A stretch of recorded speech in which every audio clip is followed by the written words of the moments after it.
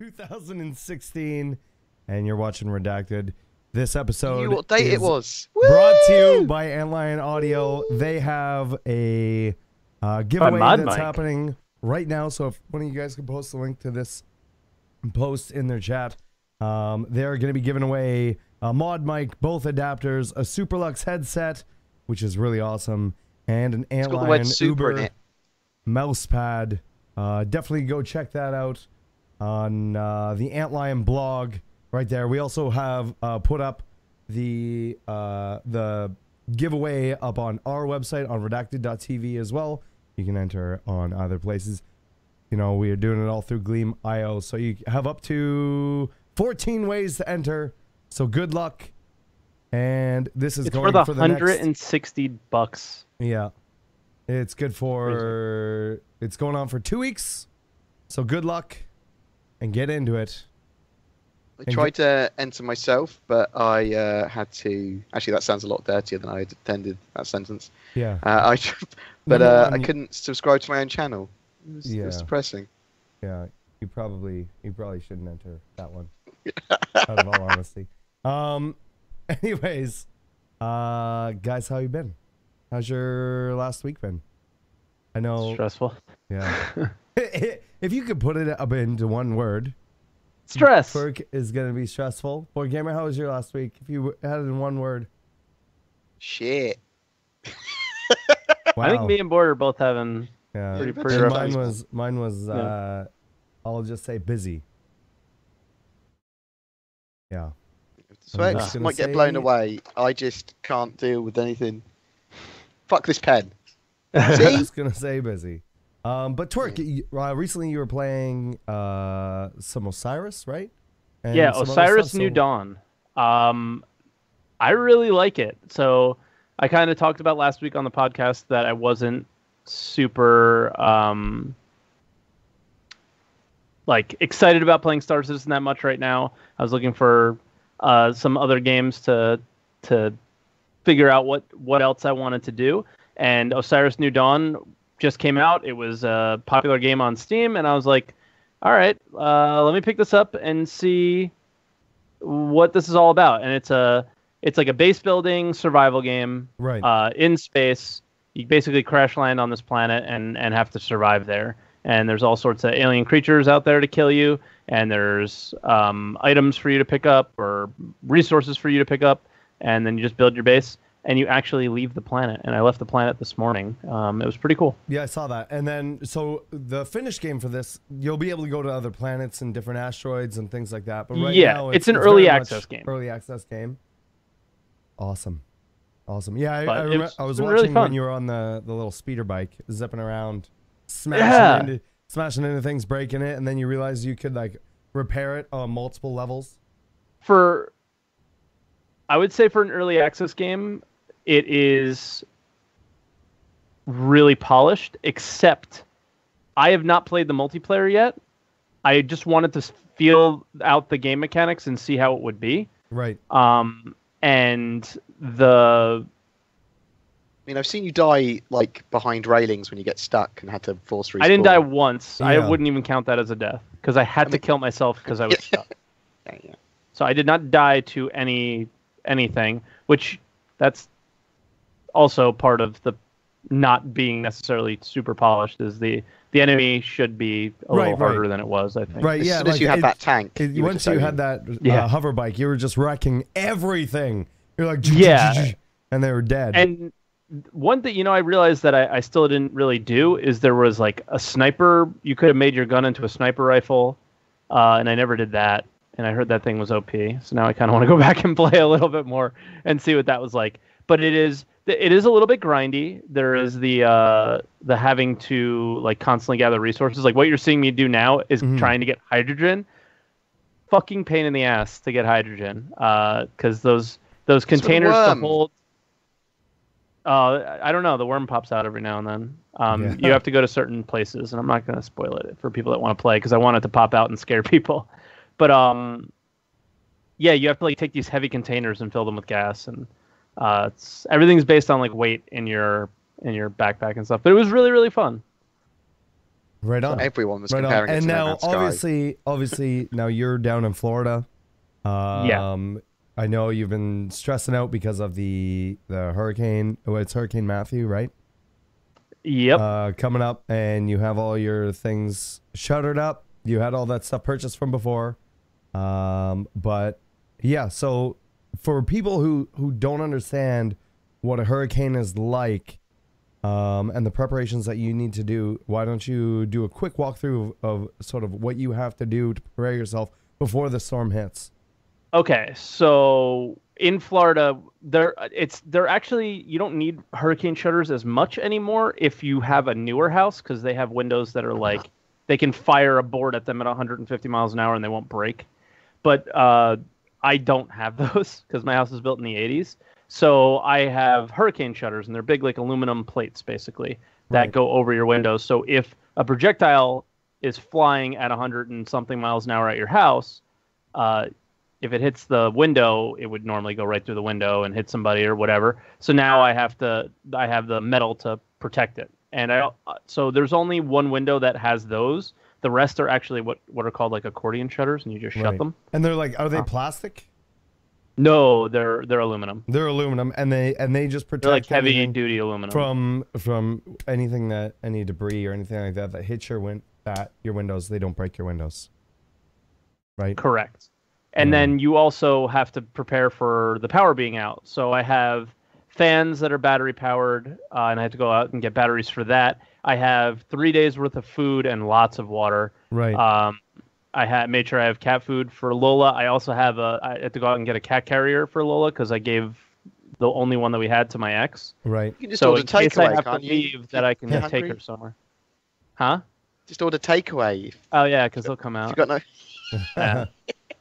So on top of that, I also had to go out and get propane, and I posted a picture on Twitter about that, where the line for propane was nuts. Yeah. Because if the power goes out, how do you cook? Right. So I had to get propane, and I have a grill, and I can go. So now I have food. I'm also tonight, as soon as the podcast is over, I'm going to prepare something in a slow cooker, and that'll be ready in the morning. And then you'll have that for a while. I have food for the next few days for that, and then I have canned food on top of that just in case. Right. So. And yeah, so this could potentially impede you coming to CitizenCon. Yeah. So if there's any damage done to my roof, my windows, my house in any way, or if the power is still out by the time I need to leave for the airport, I am not going to CitizenCon, which is really sad. So, bums me out. Gotcha. But some things are more important than a video game, unfortunately. Even though this is like something I've been waiting for years to do. What's more important than CitizenCon? I don't know. Your house. Your insurance and yeah, your house. Because like one of the big things is if we run out of if we don't have power, then I won't have air conditioning, and I can't just keep all the doors and windows closed because it'll basically be like an oven, and then Lola will probably die. So I can't really leave. Well, what would you do with Lola if the power is out? Is there any way you can take her? Like, okay, so here's the thing: is if the power is out, I can just open the windows and have some air circulation. It's going to be hot, but we're not gonna. It's 90 degrees. It's not going to kill us. But if we leave if there's no air circulation, it's like a hot car, basically. Especially where my house lays, like right here, I guess right here is east, and the sun just beats on the house, and it just gets, like, this room gets really warm. Gotcha. Yeah. Well, you remember that you are in Florida, and I believe one of your things is thou shall eat thy neighbor if you're hungry. So, I mean, I don't know any of my neighbors either, so a Florida man has eaten his neighbors during Hurricane Matthew. You'll end up on the Florida Man subreddit. That would be a stream I would watch. If you only knew. If you only knew. No, social eating. I'm eating all my friends. Social eating. Stories about that shit that I won't share. But and Board Gamer, what have you been up to this past week? And I haven't slept in didn't sleep last night at all, so I haven't slept in many hours. And I can't count.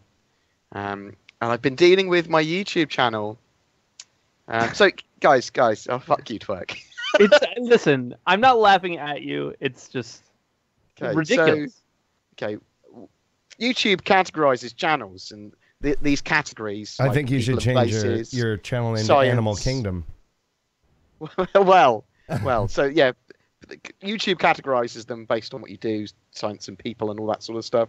And because CIG name all their spaceships and weapons, not all of them, but a lot of them, after animals and insects, YouTube has decided that my category, rather than games and gaming, is animals. So it tries to put my SEO with fluffy cat things and look at the biggest bee in the world, isn't it? Oh, that's great. And then my channel, like, I love Chris Roberts, I want to play a space game, and it's just not an appropriate category for my channel. So I've been having to deal with that. Oh man, you get surprised. You look at stuff and then you go, oh yeah, badger, bulldog, panther, hornet,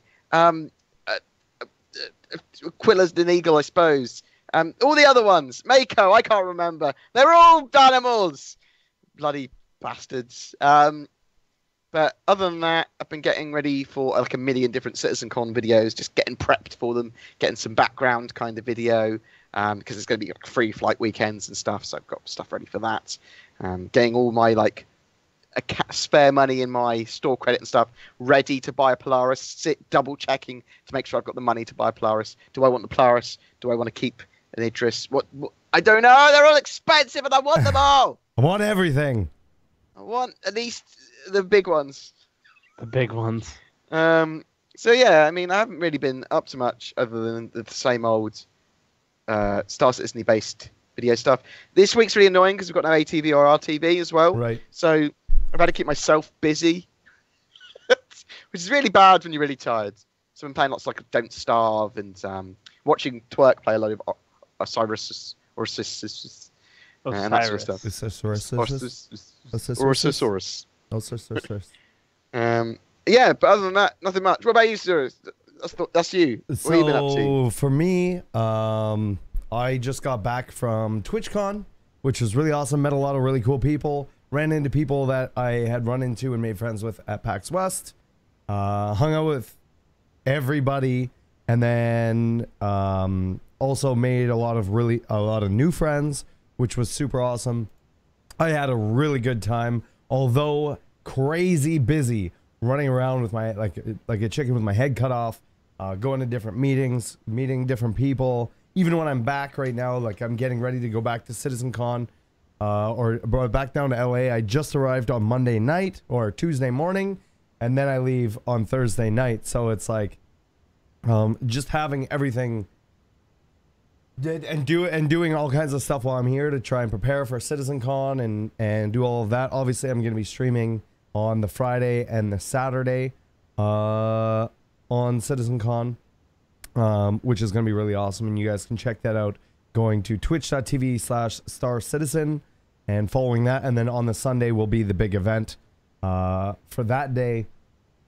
But yeah, it's just been like all kinds of crazy. I have a billion stories, and I'm not going to go through all of them here. I've went through most of them on my channel, and if you guys want to hear more of them, you can stick around after the podcast, and I'll go through them. I do have one story I want to tell because it was something that I really enjoyed doing, and I know Twerk couldn't be there, and I was at the big after party. I have regrets, and it was crazy. That this after party was in Petco Stadium, and it was pretty awesome. They had like Steve Aoki, Darude, T-Pain, like it was whatever. And they had a section for VIP, which was all of the broadcasters. Basically had a VIP area, and we had free beer and wine, and then you had to pay literally $15 for a mixed drink. It was kind of ridiculous. But I ran into one of Twerk's favorite streamers, and I knew this because from PAX South, I found this out. And God damn it, Clifford. God damn it, Clifford. So I went to and found Mr. Gold Glove, and I'm looking for the video here. I went and found Gold Glove on the floor, and I was like, hey man, it would be really cool because we were having drinks and just standing in a circle with a bunch of other people. And I was like, it would be really cool if you could do this for me. My buddy Twerk is a really big fan, and he wasn't able to make it. He should be standing here with us right now. And I was like, can you just say hi? Because I know he'd like that a lot. And I'm like, and just tell him that he's missing out and whatever. And he's like, yeah, man, for sure. And he's like, I was like, so what do you want me to say? I'm like, yo, Twerk, just be like, we miss you. We wish you were down here. And he's like, he looks at me. He's like, can I call him a fuckboy for not being here? I'm like, yes, you can. So I got this video. 17. Hang on, where is it? Twerk, 17. Fuckboy. Why are you here? What the hell are you? Why are you here? You're not at TwitchCon? Unbelievable. I gotta go. Anyways, so I did that. That was really awesome. And then getting the messages from Twerk first thing in the morning. Like, oh my God, FML, what's going on? Freaking out. Yeah, it was a really good time. And that was probably one of my highlights, is being able to put Twerk on the spot from a distance like that. But yeah, just running around and doing all that stuff. And if you guys want to hear more stories, I know there's people in chat right now, like for example, Captain Bailey, hung out with him at one of the after parties. Really cool guy. Like, I can't say that about like everybody, right? Like, I can say that about every single person that I met. Super awesome. Hung out with Bikeman. Got Bikeman to carry me around like a kangaroo. I was hanging off the front of him. Or like hanging out with Sacriel, or talking to Lyric, or like all kinds of guys. It was really awesome. It opened my eyes to how broadcasters work together. And I wouldn't change that experience. How they're drunk together. And how we are drunk together. And I wouldn't change that experience for the world. So it was super awesome. Now we're just in the grind, getting ready for CitizenCon. And yeah, moving forward. So pretty awesome stuff. I gotta fix my camera here. I just noticed it was going a little crazy. But yeah, so why don't we move on forward to the news. Now, we have the mod mic giveaway, which you can learn more about by typing !headset in chat. Excuse me. !headset in chat, and that'll give you a link to the mod mic blog post where you can fill everything out. Once again, you can also find that on our blog on redacted.tv. We also have another one that Board Gamer set up. And Board, if you want to throw the link in chat for that one, we're giving away, that's an Avenger, correct? Yeah, it's an Avenger and game package. And we're going to do something like that monthly. Oh, I've been banned by Anna! Oh. You got purged. Oh, yeah, your sub ran out this morning for me too. I got it. Unless Soros just put it. I permitted you. I just subbed with you today, Twerk. I literally subbed to you today. Well, your thing is all messed up though. Yep. Well, ruined. Screw you, Twitch. Ruined. Board Gamer, when he subs, there's no alert. Nothing comes up. He just he is a sub and then he's not a sub. When Board Gamer subs, there's no money, and it's because Thriftbot keeps it all. He's like, Thriftbot must cancel it somehow. He's like, instant cancel. But before I instant cancel, I'm just gonna enter into this giveaway. Look at him. Look at him. He's like, yep. So there is a link in there for the Redacted monthly giveaway as well. I believe we have it under.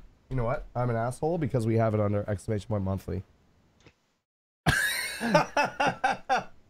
I added that in there, but Twerk, if you want to add that and throw that in your channel as well. And if any of the other broadcasters from Redacted are here, feel free to grab that command, make an !monthly thing, and put it in your channel as well. Yeah, so we have those going on. Looking forward to that quite a bit. But let's talk about the news. Now, I'm personally not caught up to a lot of things. I just watched ATV for the first time yesterday, briefly, when I was streaming, so I was paying attention to chat and not it entirely. So, Twerk, why don't you talk about the first video where we have the flight model? And yeah, so the one thing that they said on RTV, we keep calling it the flight model. I don't think they know what to call it. The flight model hasn't changed. So the John Pritchett flight model that's always been there is exactly the same. Nothing's changing from it at all. It's just the speeds. They're changing the speeds and the levels of power that your ships have and stuff like that. The numbers in the flight model are changing. Exactly. So the SCM speeds have all been roughly halved, and then so the point of that is to try and make dogfighting feel more like Wing Commander dogfighting again, more up close and personal, in your face. One of the things that Luke Presley was telling me in my chat, and I forgot to put it in the doc, was we actually got some screenshots of Luke talking in your chat, Saurus, Luke talking in my chat, because that kind of stuff is important too. But he was talking about how like fighting around Port Olisar or fighting around a station is actually cool now because you can use it as cover. Right. Because you're not into it all the time. Without crashing into it all the time. It's just everything's slowed down and it doesn't feel But what has sped up wrong. What they were talking about maybe speeding up was the acceleration and deceleration. Right. So you can quickly start and quickly stop and you're not going to slide. Yeah, I think that makes it even more viable. That was the thing. So it was like they want to keep that momentum in because they want to make it like as realistic as possible. But they want to bring up that acceleration and deceleration. I think they also want to bring up like the cruise speeds a little bit, right? Because you have less control with that. And then with the combat speeds and stuff like that, they're just slowing down like quite significantly, right? Like it's gonna feel a lot slower. And the whole point of that is they want to get rid of that jousting meta is what's happening right now. They want to make it feel more like dogfighting and less like jousting. From what I understand, I could be wrong, but that's sort of what I took away from this. But also it's to make afterburner and boost fuel a lot more useful. They want to increase the amount of boost fuel that you have and then make it actually useful in battles. So larger ships might have larger boost fuel tanks. Smaller ships might be able to boost faster or slower based on the engines and all that sort of stuff. But they want that boost fuel to actually be useful and for you to maybe joust with that, I suppose, with that in mind. But one of the things, the boost. I think they said the boost was going to be faster, right? It's gonna affect the ship more. The afterburner speeds from the current ships. So like let's say they said they cut them in half, the SCM speeds. They haven't touched the afterburner speeds. So what they want that to be, this was another thing that Luke said in the chat. So they want it to be like more of like an escape tool, and they said that in ATV, where they want to make it useful, or in RTV, like where you can, oh man, I have a missile on me, let me throw some flares down and then boost away type of thing, or something like that. Or wow, I'm completely outnumbered. You have to have an option to get away, and that's one of the options. It makes me quite happy for ships like the M50 fighting against a slightly larger ship, that the other ship, the larger ship, might be able to run down the M50 eventually because it's more of a marathon runner than a sprinter. It will have more boost fuel, so it'll be able to maybe keep up with it longer. Maybe. I was assuming that it's like interdicted or whatever. That was my hope. But all in all, it's exciting to know that they do see that, and they're getting closer and closer to those final changes, and they're making more of those balance passes with the flight model now. And this should be ready for 2.6. Is that correct? Is that what they said? That they're planning for all of this to be in for 2.6? No. I mean, it'll all be in 2.6, but it sounds to me like there'll be another patch before 2.6. So what they said on ATV, like I think, and what Chris also said. 2.3. What? A 2.5.2 or a 2.5.3 or something. Yeah, like that? something like that, because they were looking to push these changes only to the Evocati, and then they made a comment of, and then push it to more people, which means they'll go through that patch progression that they go through. But that's important though, because these changes are sweeping and drastic, because they're halving the speeds, and it might be for the best or whatever, but it's open development, so the greater audience needs to have their say. So they do need to kind of do that before they just go, and now we put these in. So Yeah, I do think that is necessary. It's a necessary step. And so, do you think? Remember, that's what. Oh Sorry. no, go ahead. Go ahead. Well, that's what open development is. People think they need to be open with like everything. Open development allows us to get our hands on the game and give our feedback and opinions, so that stuff like this, if it's crap, we tell them it's crap. If it's great, or it needs more work, or we can push them into the correct direction. That's what open development is. We can influence it because they show us stages of development. We are. And what's nice is all they have to do is change numbers.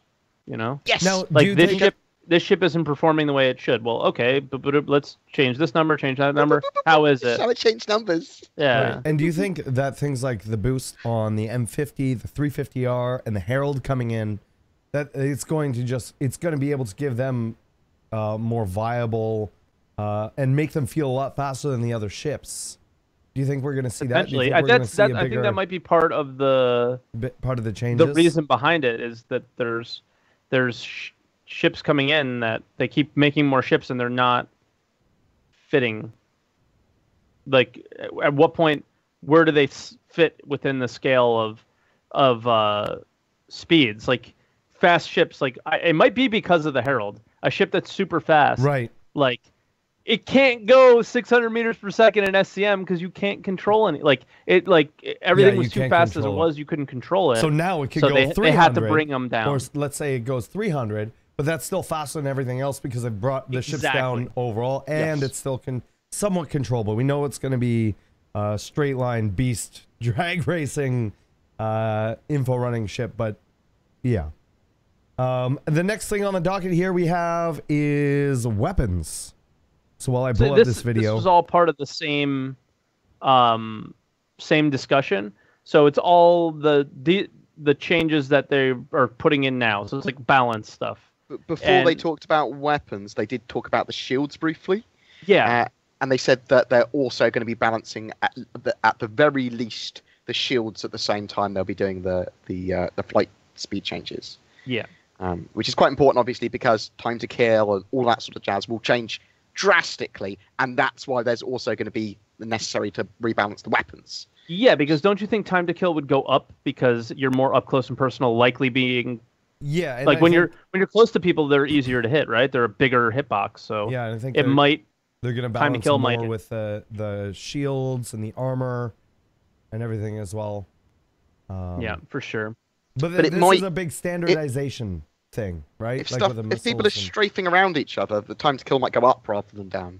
Like, it might be harder to hit people because they're dancing around each other. Because of the amount of acceleration that you have? I think once again, it depends on pilot skill. So what's going to happen most likely is they'll do a first pass. They'll put it out to us. We'll try it. They'll pay attention to the metrics. They'll see what everything's looking like. They'll go check out YouTubers and streamers and stuff like that. And then if they need to make more balances to, say, the weapons or the shields or the armor, then they can do that and see where the meta's going. Because, like I said, they want to have it so it's more of like a skill-based dogfight rather than just like blowing each other up for the sake of blowing each other up. So, yeah, I mean, I think that's what we're gonna see is they might sort of iterate on that, or they have a better idea of what they want, especially with Arena Commander being out for as long as it has been. Yeah, and also one last thing. If you guys watched RTB, one of the devs talked about bringing crews into Arena Commander. That's not happening. And that's that was from Luke's mouth. It was like, we are not bringing crews into Arena Commander. So and people I think he was just talking about a possibility, something he had on his mind. People are maybe they can do that. About Newtonian physics, what happened to them, whatever. They're still in. They're still in with the flight model stuff, and this is going back to the flight model stuff really quickly. That's still in. They're just slowing the speeds down. They're not they're not changing the physics. The thrusters still need to be where they need to be, and if you lose a thruster and things like that, it's still going to change the way your ship flies, and you're still going to drift around and things like that. They're just changing the acceleration, deceleration, and the top speeds of specifically. The balance has changed.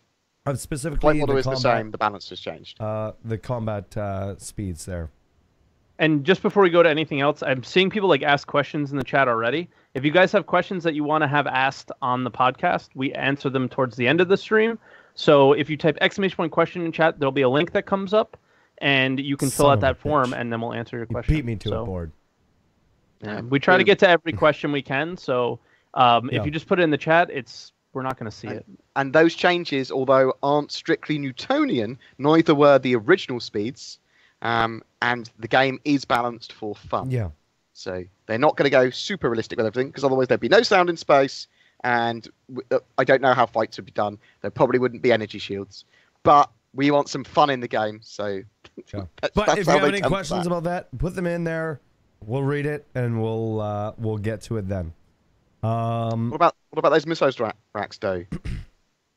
What about those missile racks? So the standardized for the missile racks and the missiles themselves. Yeah. So you're gonna be able to have choices if you want on most ships that have missiles. You'll be able to have choices for less large missiles or more small missiles, which is with these really modular cool. racks. Instead of being sort of pigeonholed into you can only have 5 size 1 missiles, or maybe you can have like 1 size 3 bomb. Yeah. You know what I mean? So that's going to be really cool, because then you have more variation for what your loadouts are, depending on what your missions are, or what kind of ships you are anticipating going up against, or what you think you're going to need. So that's really cool, being able to do that and having that sort of variation.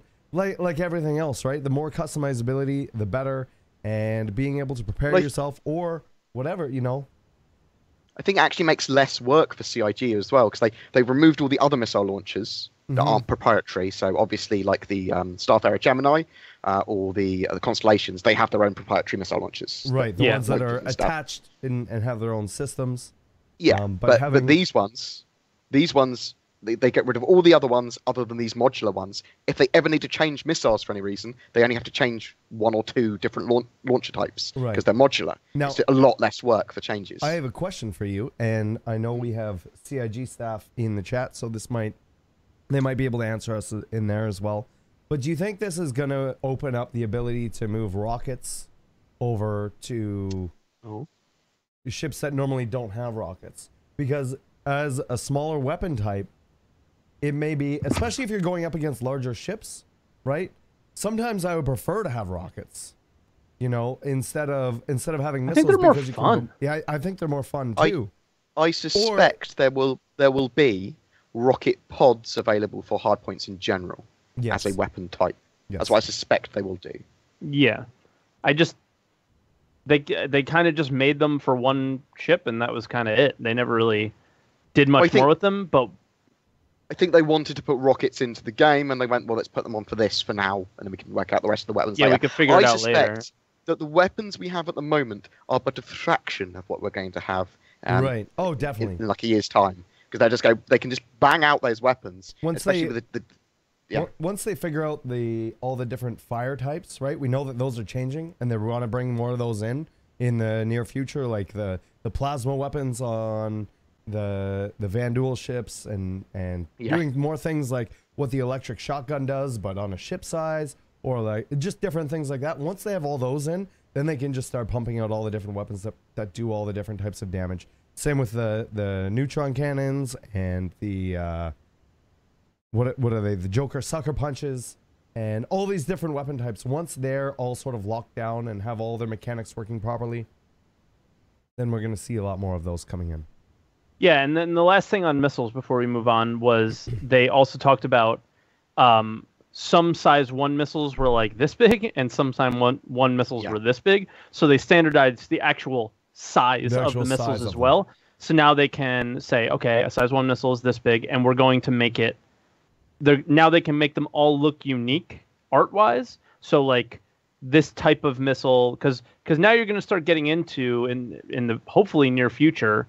The missiles that you fire into asteroids from mining, the hacking missiles, and all different types. So being able to tell by looking at someone's ship what their loadout is also pretty important. So it's been a big thing. Kind of working that out as well. For CIG quite recently, applying those style guides and those manufacturer guides to all the weapons and missiles and stuff, so they have their own unique look and appearance, but you can also look at a missile and go, oh, that's probably from this manufacturer. Yeah. And I really like that. I think that's such a big thing. Yeah, that's a huge thing in the game, was the manufacturers and the lore behind every little thing and the detail they put into the game It goes into everything. It doesn't just go into the ships. It goes into the smallest bolt on the ship. They're very, very meticulous about that. These bolts were manufactured on Terra. Yeah. It's like that. Yeah, it's cool. They're crazy about it, and I like that too. So they also talked about some gun changes as well, and I think we went into it a little bit, but they're kind of, now that the flight models changed a bit, they have to kind of probably have the weapons. Yeah, there needs to be a little bit more balance. Well. Like I said, with and that missiles rebalanced, and the shields and the armor, and so yeah, everything has to. So the two things that they mentioned, like really in detail, were the missiles, the missile racks more than anything, and the guns. And one thing they described, which I thought was really interesting, was they looked at FPS loadouts and seemed to kind of try and bring that to the ships. So in an FPS game, you have like your sniper rifle, your shotgun, your SMG, your pistol, and they seem to be kind of bringing those characteristics onto our ships now, or at least being more conscious about doing it. So certain like cannons are going to become your kind of sniper type weapon, is what they're at least long range. Long range, yeah. So they're talking about stuff like that. Repeaters are going to obviously be a high rate of fire weapon, so like a machine gun. They also mentioned briefly that lasers might have more rapid fire than ballistic weapons. And then you've got your Gatling, which are very short range, high spread, high rate of fire. So they're talking about all different kind of things with that, which I thought was pretty cool. And there'll obviously be trade-offs for each one. They didn't talk much about the trade-offs, though. Right. So again, this is still all in their head type of thing, I think, is what it... I don't know if it's necessarily in the game yet. But they're trying to get this in for the game for the current set of weapons first, I think they said. They want to get that done. And for them, really, it's all about just possibly tweaking animation speeds, but almost entirely just numbers. They just have to change the numbers to make sure they're semi-balanced, because balance is so important for when they release that 2.6 patch. Yeah. Right. Moving forward, we have a quick Star Citizen HOTAS update. This play with sound, in case you didn't see that. Okay, give me 1 second here. You can. We can because basically, I'll give you, while you're getting that together, I'll give them a preview. Is Sandy was on Nikki Batgirl's, one of her shows, and she asked Sandy about the HOTAS now that Logitech bought SciTech. And Sandy's reaction was interesting. Now, every time I talk to Sandy, everybody wants to know about the SciTech deal and about when the HOTAS is coming. Well, something big happened, and pretty much Logitech is taking over SciTech. So here's what Sandy had to say about the HOTAS. And folks, don't be upset. This had nothing to do with CIG. It had everything to do with Logitech and SciTech. That's still in the... We don't have a solid word on where that leaves us. So as soon as that's all finalized and we know, then we'll let all our fans know. But right now, it just happened, and we don't have full detail of what's happening. So now my follow-up she looks questions, really of course, frustrated. had to do with... Yeah, so I mean, it's with that, it sounds like they're sort of left in the dark. Obviously, it was a company acquisition, and we're not sure what that means for any of the contracts that were made previously, or if they even need to uphold those things, or what's I going have on some. So it continues on a little longer. Okay. So I just stop you there real quick. She said she can't answer that question. Obviously, it has to go to legal, but that's something that they're going to try and figure out, is if they have to uphold it or not. So that's something that they're investigating and trying to figure out what they're going to do with that stuff. So I just want a HOTAS with the word Star Citizen on. I had to make my own with a biro. I had a feeling something like this could potentially happen, because I think we talked about it before, where they went to I'm sure they went to SciTech, they went to Logitech, they went to Thrustmaster. They didn't just go to one. I'm sure they went to a bunch of different vendors, and they went with SciTech. And the reason they went with SciTech is because SciTech was willing to make the take the gamble on them, basically, is what they made it seem like, because they wanted to do something just like with Star Citizen. They wanted them to do something crazy and I also think ambitious. that CIG wanted a lot of control over it as well, probably Perhaps. more than other companies were willing to give, which is obviously what you want. You want as much control as possible, and it's something with your name on it. But this isn't necessarily bad for the HOTAS, whether it's going to take longer or even if they get a different company to do it. The longer they wait, the better. Do you think it's going to happen still? Yeah, I mean, there has to be some possibility that it might not. Right. Well, of course there is. Of course there will be. It might, but I think that Logitech will want to establish themselves as a market leader in HOTAS and space games. And what better way to do that than make a amazing Star Citizen HOTAS? Yeah, for the space game, I guess. Yeah, that would be my way of spinning it if I was a marketing person, anyway. Yeah. So, I mean, I thought that was a little pretty interesting. That came out, I think, today. I hadn't seen that. That's the first time I'd seen that. So yeah, so I grabbed that really quick and I tried to get that up. Before we move on to the other stuff, because it gets really cool, there also was an interview. The second half of I guess no, you've never mind. We can talk about it a little bit later. I think you're actually talking about Sean Tracy, aren't you? Yes. Yeah, we'll talk about that later. Okay. So. Moving on to the UI update. I think this was this was really cool when I was watching. My second favorite thing. There's two parts to the UI and I can't see because I have the video up ready to go. But I think there was the Mobi-Glass stuff, but there was also like the menu stuff, like the main menu. So it was the electronic access menu, basically. Is what we saw a lot of. Well, we saw the whole menu for like the starting screen for Star Citizen, and we also saw all the Mobi-Glass stuff and the customization. And we're gonna see it, but the colors, man. I know you're gonna go with your blue. Board might go to yellow. I'm gonna go to red. I'm so excited. Woo! Yeah, I didn't expect something like that in yet. I expected it in, not yet. Yeah, not as soon as the problem is if you see someone in PvP using their Mobi-Glass and you see a yellow Mobi-Glass, you're gonna see it. You know that it's me. Yeah. You know that it's me. Nobody else would use a yellow Mobi-Glass because it's weird. No. but it is so very much so. People's eyes pick up different colors differently, and obviously that's why they need to change that UI so that people might not be able to see. And personal preference. So. Personal preference, but people might not be able to see that blue on all backgrounds. We're looking at the Persistent Universe menu right now, or did there for a second, and it's not just text; it's more visual. It sort of matches the rest of the game in how they're doing it. It feels. Yep. You're talking about the menus now, and the loadout menus and stuff.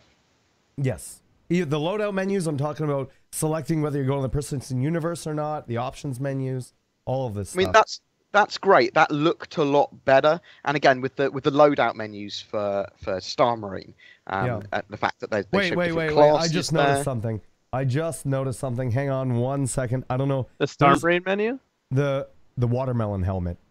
Oh yeah. Rox's watermelon helmet. Yeah. I'm gonna pause it here. There it is, right there. Yeah. For those of you that haven't seen it, watermelon helmet. I wonder. But I wonder if that's inspired by our favorite global moderator here, Process. What, Zeus? Lol. Oh, shots. No, it's obviously just a placeholder, but it is the funniest placeholder ever. I hope it stays in. But you know what? That would be the cool. Okay, that should be the default helmet on the back seat of the Dragonfly. Like the passenger guy should have the watermelon helmet, because how the guy riding the motorcycle always has a really cool helmet, but then the other person behind them has the nerdiest helmet every time. Lamest helmet. Yeah. But we also got to see a couple of other things just from this loadout customization. Now, obviously, this might have changed a lot since they showed it. Or whatever, or it might just be a piece where there's lots of placeholders. But we saw there was two separate teams, Marines and Slavers, so we know the names of the teams you'll be fighting. So they're putting more into Arena Commander a little bit more. Yeah. But also we saw that there was class selection rather than just armor selection. Now for Arena Command for Star Marine. Now I thought it was going to be literally choose your everything, choose your loadout. Yeah. but there looks to be that your armor type and possibly your other loadout types are based on your class. So Protector would be medium, Scout would be light, and then you'd be able to customize your different helmets and auxiliary weapons, your grenades, all that sort of jazz. That's obviously just from these menus that might have changed. Just looking at the rework, they've put so much thought into everything on how it's going to be arranged and how you can customize it yourself. So whatever information is important to you is the information that you're going to see. And I think that's really important. I don't know. I'm really excited to see it. And like you said, you can see it from a third person, just like everything else, just like what you see on your ship and all of that stuff. If you EVA up to the cockpit, you can see their HUD and everything that's going on with it. Very much with the Mobiglass, though, that is now just a super advanced phone. That is literally you drag and drop your apps in, and that's what they wanted to do. That's super huge. That because I put this in info runners too. That like when they said that, I was like, oh shit, because a guy like Saurus is going to have completely different apps in his main section. Like his most used apps might be completely different than my most used apps. Right, you might have a bunch of mining stuff and things for currency trade and whatever. I might have what the popular trade routes are being used. Yep. And like something that Star Citizen looks at quite heavily and is trying to do is that immersion and trying not to go to external websites, even the RSI website. Yeah. So I'm hoping that that's the reason for all those apps on the Mobiglass, so that we can have the functionality of going to external websites almost for various different information types, like you would with EVE Online. Well, like you'd go to all these websites to get all this information. That you can do that through your Mobiglass because there's apps for it. On that point, they're even bringing in all of the leaderboards and everything from the website, so you don't need to leave. And that's a perfect example. But they're still going to have it on the website, so you can check it on your phone or check it when you're not in the game. But you'll also be able, they're tying all of that stuff and bringing that stuff into game and having it in there easier to find and things like that as well. Yeah, so now all the leaderboard nerds don't have to alt tab anymore. Yeah. Well, and as this becomes closer and closer to a completed game, right, it's important that those things are in there. Of course. And I'm just making jokes. I know you are. About the guys that kill me constantly. To the stage of Star Citizen where we get a Mobiglass app for our actual phone and we can do lots of cool stuff on our phone with our accounts and things, and it affects in-game a little bit, like getting your loadouts ready and things. I love tweaking. Right. Yeah. So I thought that was one of the coolest things. I'm still I got my eye on other stuff. Yeah. Now that I liked better. Coming up for CitizenCon, they've announced what our next concept sale ship is going to be. We've heard about this for a while. What could that be? It's the RSI Polaris. It's the new Corvette that takes over the original role of what the Idris was before the Idris blew up to a frigate. Now, with this, they also announced the price, which I'm glad they did. Kind of surprised because usually they hold this back a little bit longer. They usually do prices a week before a concept sale. So I'm but glad for they did this. CitizenCon, now we were speculating about this last week, and we were right on the money. It's coming out Sunday, October 9th, which is the day of the event. Obviously, they're going to show some stuff for it, whatever they have, whether it be concept art or a white box or whatever. And it's going to have the introductory price of $750. And obviously, as all concept sales come out, it will have LTI. Now, I want to make this huge caveat before everybody's like, oh, that's too much, or oh, that's whatever. All ships are too much, and all ships are completely optional. You do not need to purchase them. If you are not a part of an organization, I would suggest joining up with an organization, because every single one of those orgs will have more all ships. The ships. We'll have more ships than players, and we'll have those because there are going to be those people that they just don't care and they're going to buy them, aka Clifford. So it's important to remember with this capital ship as well. I believe this is the first capital ship that is not going to be stock limited. Right. It will be time limited. It will only be on concept sale for I think 10 days. But there's infinite stock, so they're limited in the universe by the fact they're so bloody expensive. Yeah. Right. And another thing is, this is supposed to replace the Idris, like you said, Saurus, and the Idris was 1,000, and this is 750. Yes. So while people are complaining about the price, I think it really comes down to $750 is a lot of money for most middle class people, and they really want a ship like that. It's a lot of money for anybody, and I just want to make it very clear that it is optional. You will be able to get it in the game one way or another.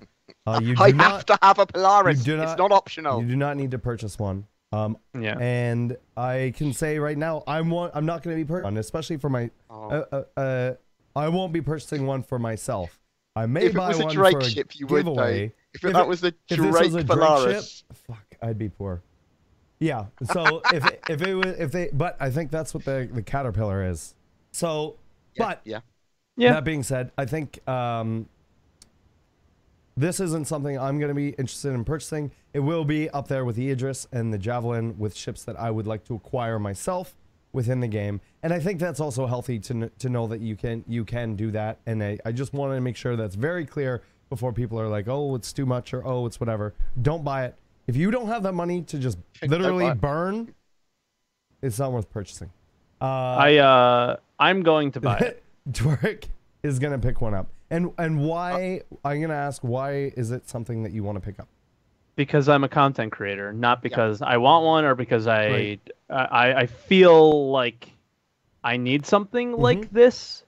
Because I don't I didn't buy an Idris. I don't have anything like that. So when something like an Idris or something like that does come out, I don't have one to show off. Right. So I have to show it off to people, and I have to show parts of the games off to people. So I melted some ships. I have some store credit, and I'm gonna purchase one.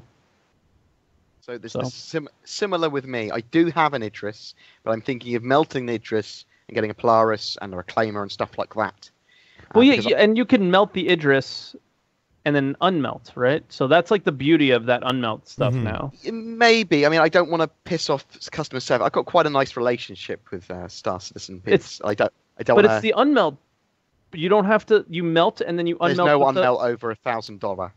Oh, I didn't know that. Okay, because I don't have any ships over 1,000. And I don't, because it's my choice. I don't want to keep on faffing around. And I think this is going to be the most expensive tradable ship.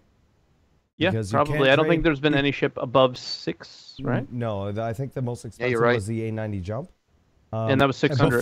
Before the $1,000 mark. So this is going to be the most expensive ship. So the other thing too is keep your eyes out not only on streamers and YouTubers, because there may be giveaways of this ship in the future.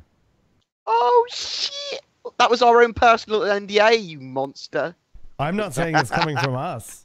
I'm just saying it's and to be honest, there's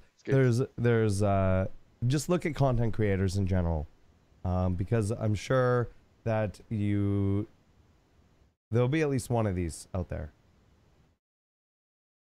Anyways, yeah. So moving on to the next thing, we saw the Constellation Aquila for the first time, and man, it looked cool with the thing in the front popped out, scanner, and they talked about it right after they talked about scanning. It was cool. So it was really cool. I have a Giphy cat here of it, and you can see the scanner popped up in the front, and it looks glorious.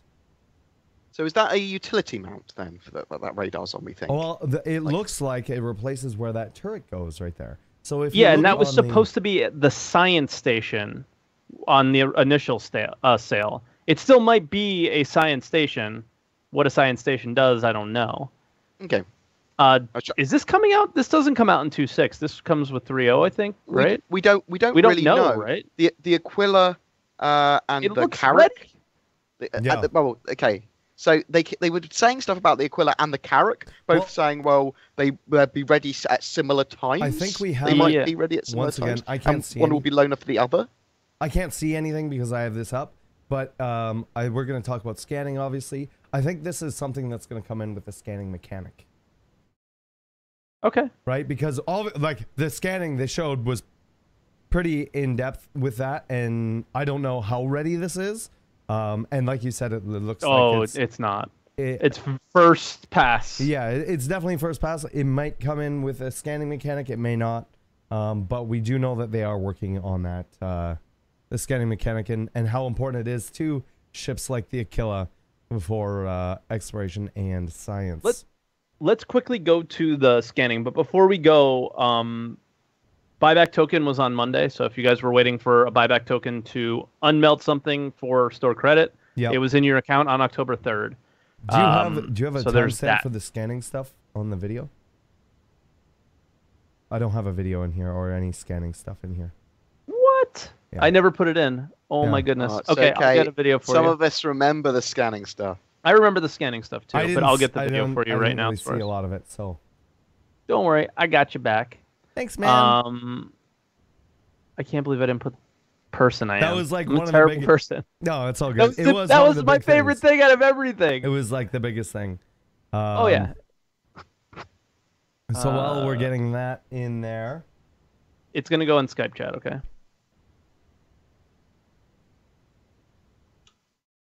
Because RTV combined with the ATV on scanning, there was quite a lot of information. Yeah. Yeah, it was awesome. And RTV, they went nuts on the scanning. So much so that I was talking in my chat that I enjoyed watching that so much that I was like, kind of like, I want to be a game designer. Because he just sat there and had, but I can maybe do this and I can maybe do that. And how cool would it be if we did this? And how cool would it be if we did that? The guy that I can't remember the name of with the beard that looks a little bit like Captain Flint. A little bit like Captain Flint? A lot of it like Captain Flint. I was like, who is that guy? And why does he look exactly like Captain Flint? Why is he skinned Captain Flint and wearing it?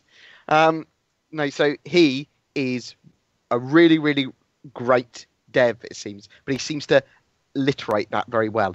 He's very... I got it. Explain himself so well, what he's doing, how he's doing it, why he's doing it. He's been on loads of different projects. Yes, very clear and concise, and explains it to a way as if he knows that I'm a child. But, but gives a load of detail with it as well. Now, and well, he knows the community are children. It was the other thing too is that's important, and I don't want to forget is the scanning was also for the FPS stuff, so you could scan the players, which is what they were just showing right now in the UI work in progress stuff.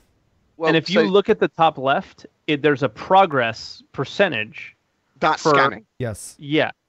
So let's differentiate radar from scanning. Yeah. Two separate things that they kind of splodged together in this post. Right. So radar is literally the detection of the entity in the first place. So you're going, that's detected. But they still have to still use the scan mechanic to use the radar, is what? Well, no. So the scanning mechanic grabs data from after you've kind of grabbed it. So the active ping, that's a radar thing. Right. Ding!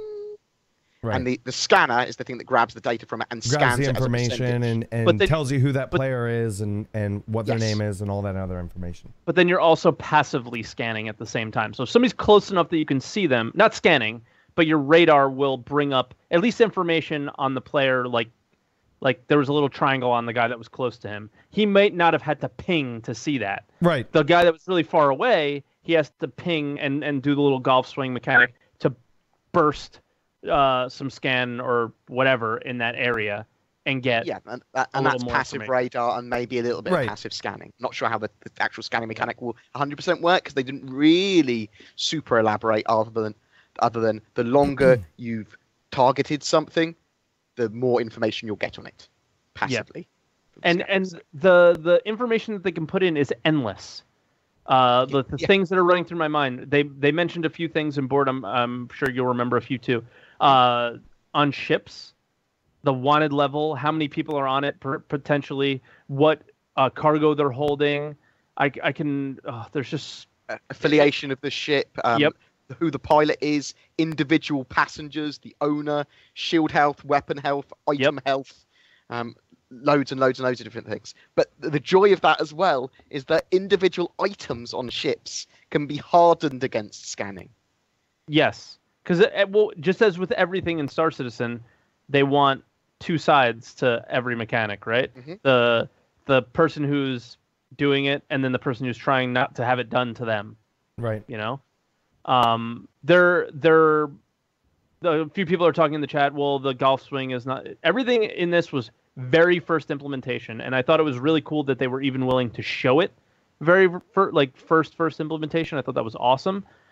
for me personally, I think a lot of the community hated the golf swing mechanic. Well, I love the golf swing mechanic. I think it makes perfect sense. I love golf games. I love it. I know, it's just not even that. It makes sense for what they're trying to do. The whole thing is it's a ping where you're shooting a high level of scanning power in one area, and it just for me, you can tell that they had a power bar, it seemed like, and then the scanning mechanic. Right. So they want to gamify it.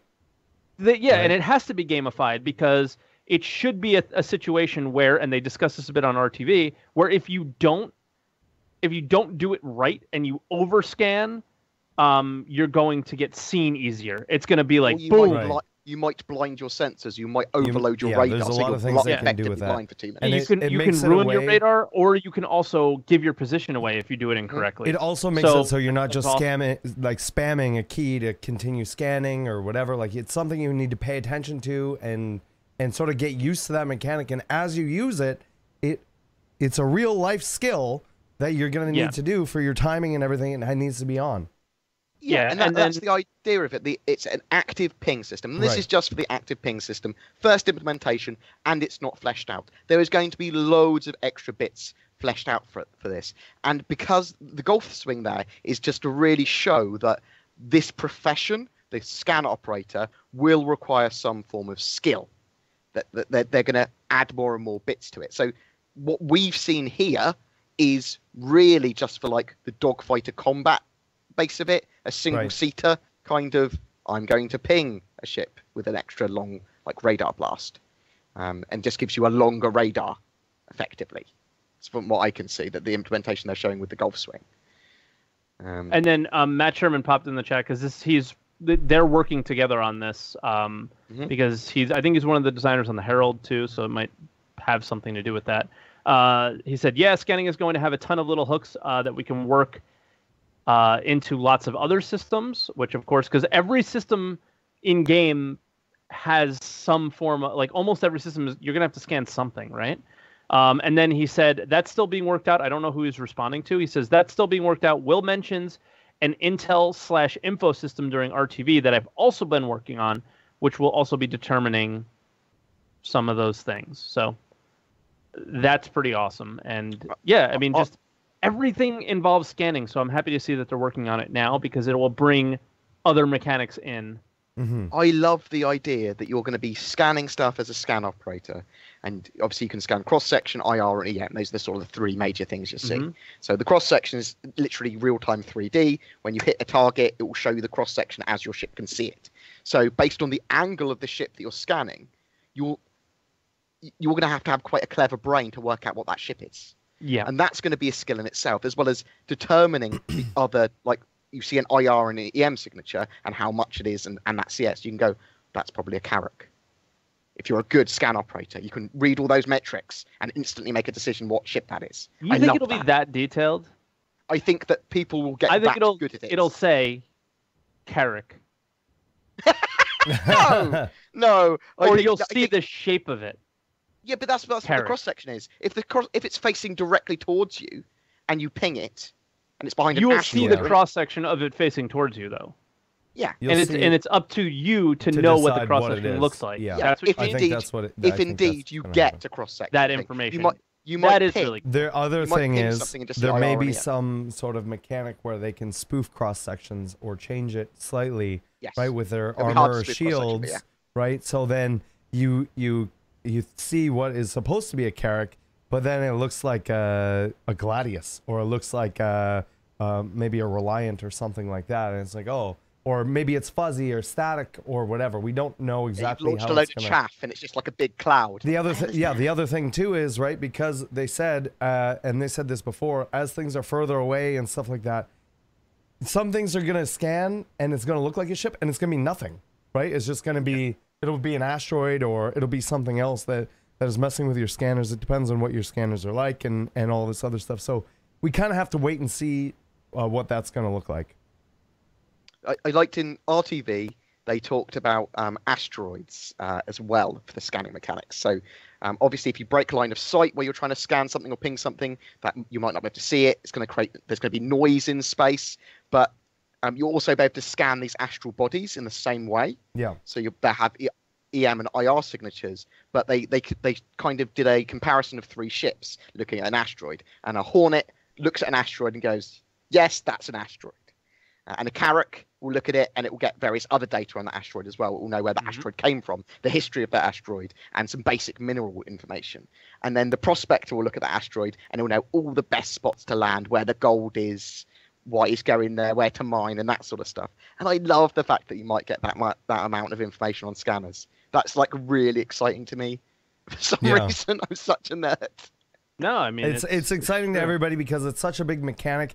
Oh, this is something that is necessary for everybody who's interested in the game that's not super interested in combat, right? And we know that from their polls and things like that, that's something that a lot of people are interested in. So it's important that they get it right, but it's also important that they gamify everything and make it fun and make it a skill thing. And you know, I think that CIG is not wanting it to be something that you can just macro to a single button and it's all done and whatever. You know, although I think people may still be able to do that. We'll see how all of this goes. I'm really excited. They always figure out it ways. looks amazing. The way that they have it all implemented and the way that they've explained it is really, really cool. Now, moving on to the next thing here, the Nexus, or Gamers Nexus, came out at us with another awesome 2-part video, right, with Sean Tracy on the 64-bit engine tech and procedural edge blending. I have some video here. I haven't seen this at all yet, but if I'm going to pull up the video here, and if you want to start talking about the big points that were talked about, that would be fantastic. So in that one, Sean Tracy talks about 16-bit precision, and basically they needed 16-bit precision, so that they could have more things in the universe, more space to work with, and it gives them 18 quintillion as a limit for things, for space, for positioning and stuff. And you might remember that number because it's from No Man's Sky. No Man's Sky can have 18 quintillion planets because that's the upper limit of the floating point of 64-bit precision. Of 64 bits. Yeah. So basically, the 64 precision stuff doesn't make the game any faster or anything. It's not for performance. It is literally to give them the ability to do more, to have larger spaces. Yeah, it's for physical size within the game. Yeah, and it's as simple as that. So he talks a bit about that more technically. Then they go into biomes and edge blending. So this is where multiple biomes where they meet. Right. Whether it's just 1 or 3 or whatever, the engine auto blends them pretty well. So this is something like jungle going into desert. It's not just the line in the grass is ending and then whatever, and then they'd have to go through and manually do that. It's something. Well, in some situations they might have to. Right. So it does blend it pretty well, but there'll be some situations where it doesn't, because like when 8 different biomes meet with a city and a jungle and a forest, it might not create the correct scene. Right. Yeah. But it's pretty good in most situations. Yeah, so I guess we could call those edge cases, for lack of a better term. Edge cases where they have all those different things. But yeah, so like what it would mean is when you see in real life, when you see a jungle go to desert or to like plains or whatever, you sort of see there's the trees sort of, become more sparse and there's more sand and whatever. And yeah, I mean, it's cool. Same with like snow biomes or whatever. Very much. Those are the ones I can think of. Very much in Star Citizen, they want you to be able to look at something and not think it's been copied and pasted or it's a computer game. Right. And obviously in the 3.0 demo, everything was effectively one texture. So they didn't have this problem. They didn't have. That was a moon.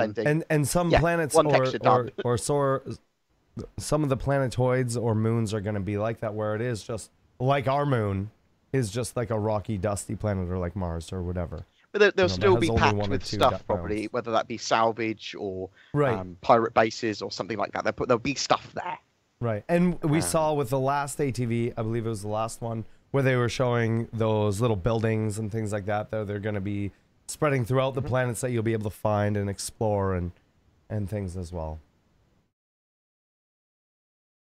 Yeah. Cool. It was a very technical article. It was a little over my head. Or not article, but interview, I'm sorry. There's an article as well. Well, yeah, there is an article as well. I've done a little article as well. I mean, it was reasonably technical. It's more technical than they normally go into in their basic interviews. But if you're interested in that sort of stuff, they do explain bits and bobs. Like it does explain in the article that floating limit, and it compares it to No Man's Sky and stuff like that. That's where I got that No Man's Sky comparison from. And I went, oh god, yeah, it is the same number. But that number is going to be used a lot in gaming over the next few years because games are going to start to go, well, we all need 16-bit precision for this stuff, for positioning, and we need the upper limit of that. So you're going to hear that number a lot until we need more. The other thing that's paving it was talked about was that StarEngine is now a thing. I think that's sort of the name that they're going with. It's lots of modules working independently and some they don't really use but might in the future. Yeah, so they decided not to delete any of the original CryEngine modules because they might use them in the future, basically. They went, well, we've got them there. We could delete them. There's no need to. So they've got lots of extra functionality they might use in the future with the CryEngine. They can build it into lots of different things, which for me is great because I think that this might actually be a simulation engine that lots of other games use, whether or not they're just on a single planet, whether they're not using it for a strategy game. There's loads of different uses you could use this. And it allows more functionality for all of that stuff. So once again, because they bought it and are free to do with what they want with it, they could give it out to other developers, or it could also affect, and this is something that I don't think a lot of people maybe thought of, is when modding comes in down the line, you know, we know that modders make games out of other games that just don't make any sense, that it originally wasn't able to do, and this might make it easier for them to work on those kind of things. Yeah. Definitely, that's a good point. Who knows? They may make some sort of RTS out of it or something. The tool sets that Star Citizen have made for themselves, the long-term thinking, allowing them to do lots of cool stuff. Like even you see it in all their mechanics. You see it in the flight model and stuff. They can just change the numbers now. Right. That's all they need to do. They don't need to redo the flight model. But these tools that like Planet Head and these extra modules and all the stuff for the StarEngine that the designers are using, when they make them more user-friendly, modders are going to get their hands on them eventually, and they're going to be able to do amazing things. Yeah. It excites me so much. My own little universe. It's exciting.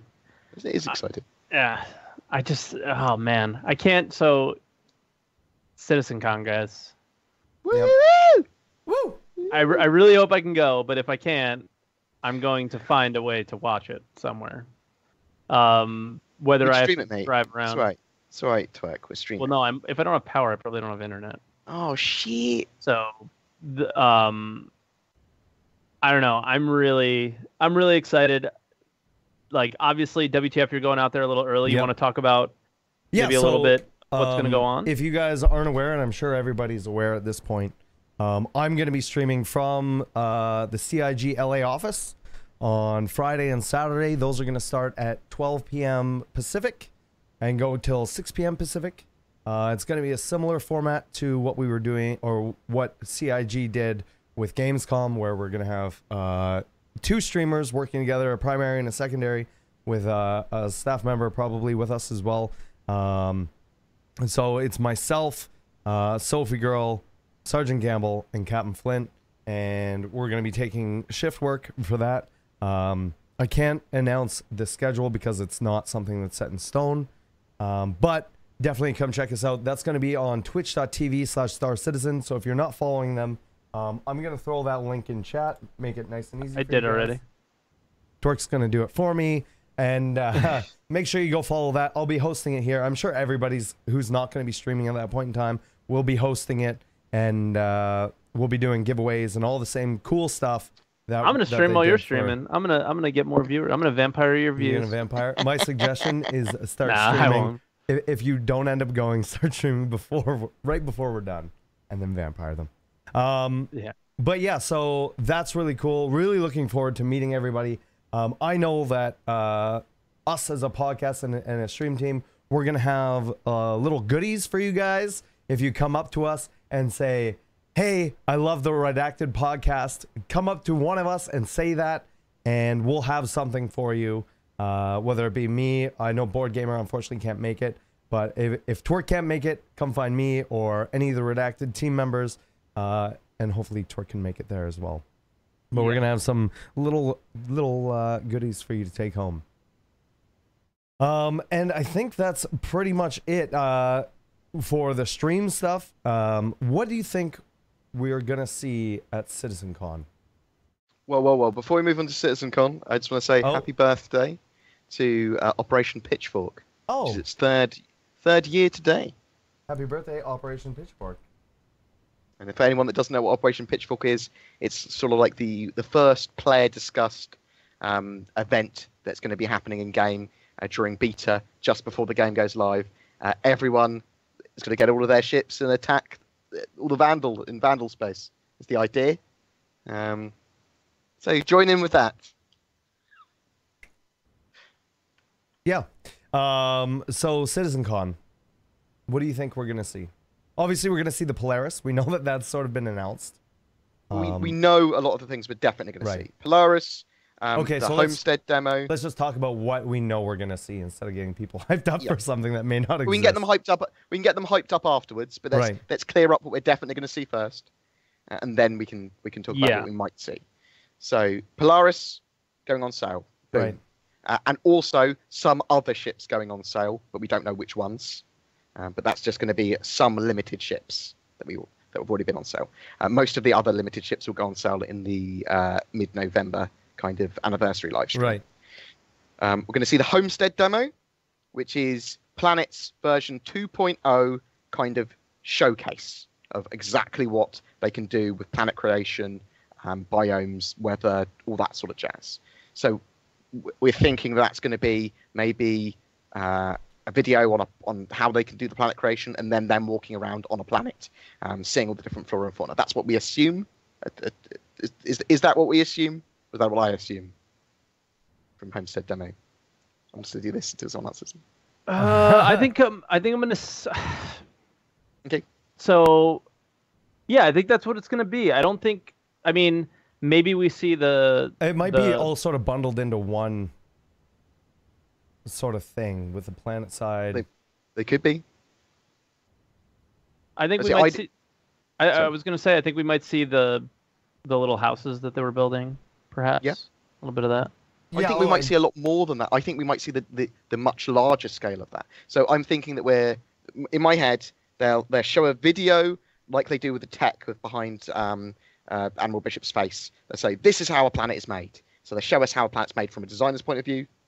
And then they'll go into that planet through a live demo going, this is cool. You can run around, look at the trees. I've blown up a tree. Look at the buildings that we have. Ooh, cool buildings. Animal. Look at this animal. It's a chipmunk. It's an animal that could exist, not Sean Murray's Animal of Lies. That sort of stuff. So that's what I'm hoping for that Homestead demo. I know it's going to be a showcase of what planets can do, but might not necessarily be a planet that ever exists in the verse, and might not necessarily be exactly what we get in 3.0. Yeah. Yes. I got lost a little bit because I was handling some things in the chat. Yeah, I know. I was trying to do the same thing too, so I apologize. I pulled a board gamer. Yeah. What were we talking about? What? What? I think it's now time to move on to questions. If anybody has a question for us in the chat, !question. Remember that we do have 2 large giveaways that are happening. One in association with our sponsor, Antlion Audio and Mod Mic. ! Headset in chat for information on that and how to enter. And then we also have one for Redacted, !monthly in chat for that as well.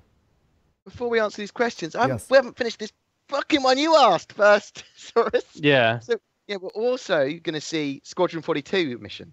We know that. Oh, right. That's big. The Squadron Do you think 42... it's going to be an actual Squadron 42 mission or a mission they put together to not spoil anything? Actual Squadron 42 mission not finished. Do you think? So I think they're going to add more. I think I think it might be a playable demo. Yeah. I think it might be a demo that they release prelude demo to everybody to just sort of be like, hey, here's a demo of what Squadron 42 is going to be like. This is a menu that we or a mission that we have for you guys to try it out. That might be a good idea because people have talked about the possibly being a prelude to Squadron 42. Chris is old school. Maybe he's going back to demos. Yeah. And just saying this is a prelude demo. Boom, play this. How good our game is. Buy it. Oh, pew pew pew. Get finger guns. Yeah. I don't know. We talked about it a bit last week, like the fact that they were doing a Squadron 42 mission. I'm just really excited to see what it's going to look like, and the fact that it's going to be seamless. That it's are we going to see a Vandal, or like what are we going to see? That you're going to wake up or whatever. You're going to be on your ship.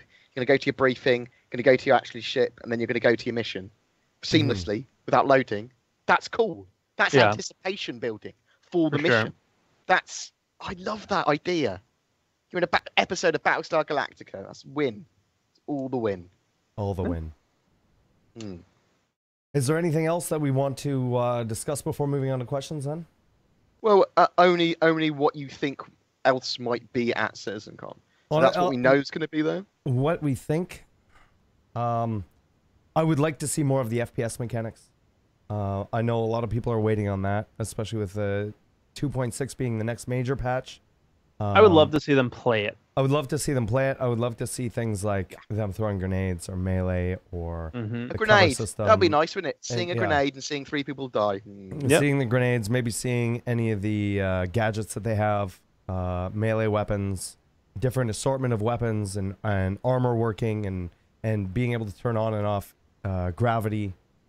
I know some of those mechanics are kind of in, like right now the gravity thing sort of works at Grimhex. Like when you go through an airlock, when you're cycling the airlock, it turns gravity off. So I don't know how they implemented that, but I imagine it's implemented in a way that just like a switch on a station, you'd be able to do that and it just turns gravity off for that whole physics grid. So, I mean, those are the things that I can really think of that we know aren't going to be there. Obviously, they're going to show spaceships. They're going to show some more planetary stuff. They hype that up during Gamescom. They may show a voice over IP. Voice.com stuff. They might show new website stuff, right? Yes, the communication platform with Orgs 2.0 is what a lot of people are waiting they for. might broadside us with all the new org changes and website changes, and that would be awesome. But I think it's kind of hard to speculate on some of those things when we know all of the stuff that they're going to show, and that's going to be a lot. And it's going to be a lot for them to show within, what their normal presentation time is, whether it be 2 hours or whatever, and even adding on more to that. So who knows? Hopefully it's a 3 or 4 hour presentation that we get to sit there and be super stoked about. I mean, I'd die. I know. Everybody's going to be like, It would be crazy. Just for a second time there. Yeah, I'm really excited about it. It's going to be awesome. Once again, guys, ! Question in chat, !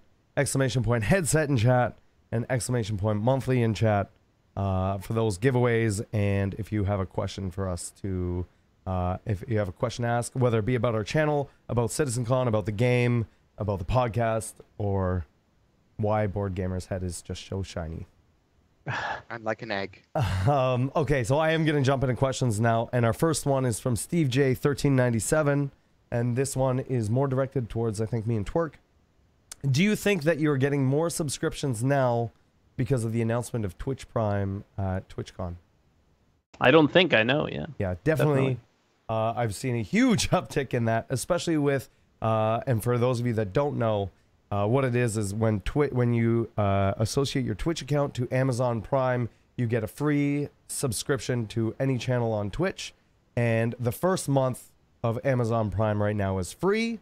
So obviously we're all going to see a lot of that. And if you're a student, I believe it's half price, or you get like the first 6 months for free kind of thing. So if you haven't looked into that, definitely, if you have Amazon Prime already, associate that. You're going to get a free subscription to whatever channel you want, as well as a bunch of other perks like exclusive game skins, game codes, and other cool stuff in there. They announced that. That was one of the announcements that they made. I know Board Gamer said you're going to do a video on that coming up in the near future.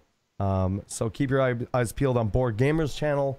And any animal facts you want. I do there's quite a lot of animal facts, mainly about Star Citizen.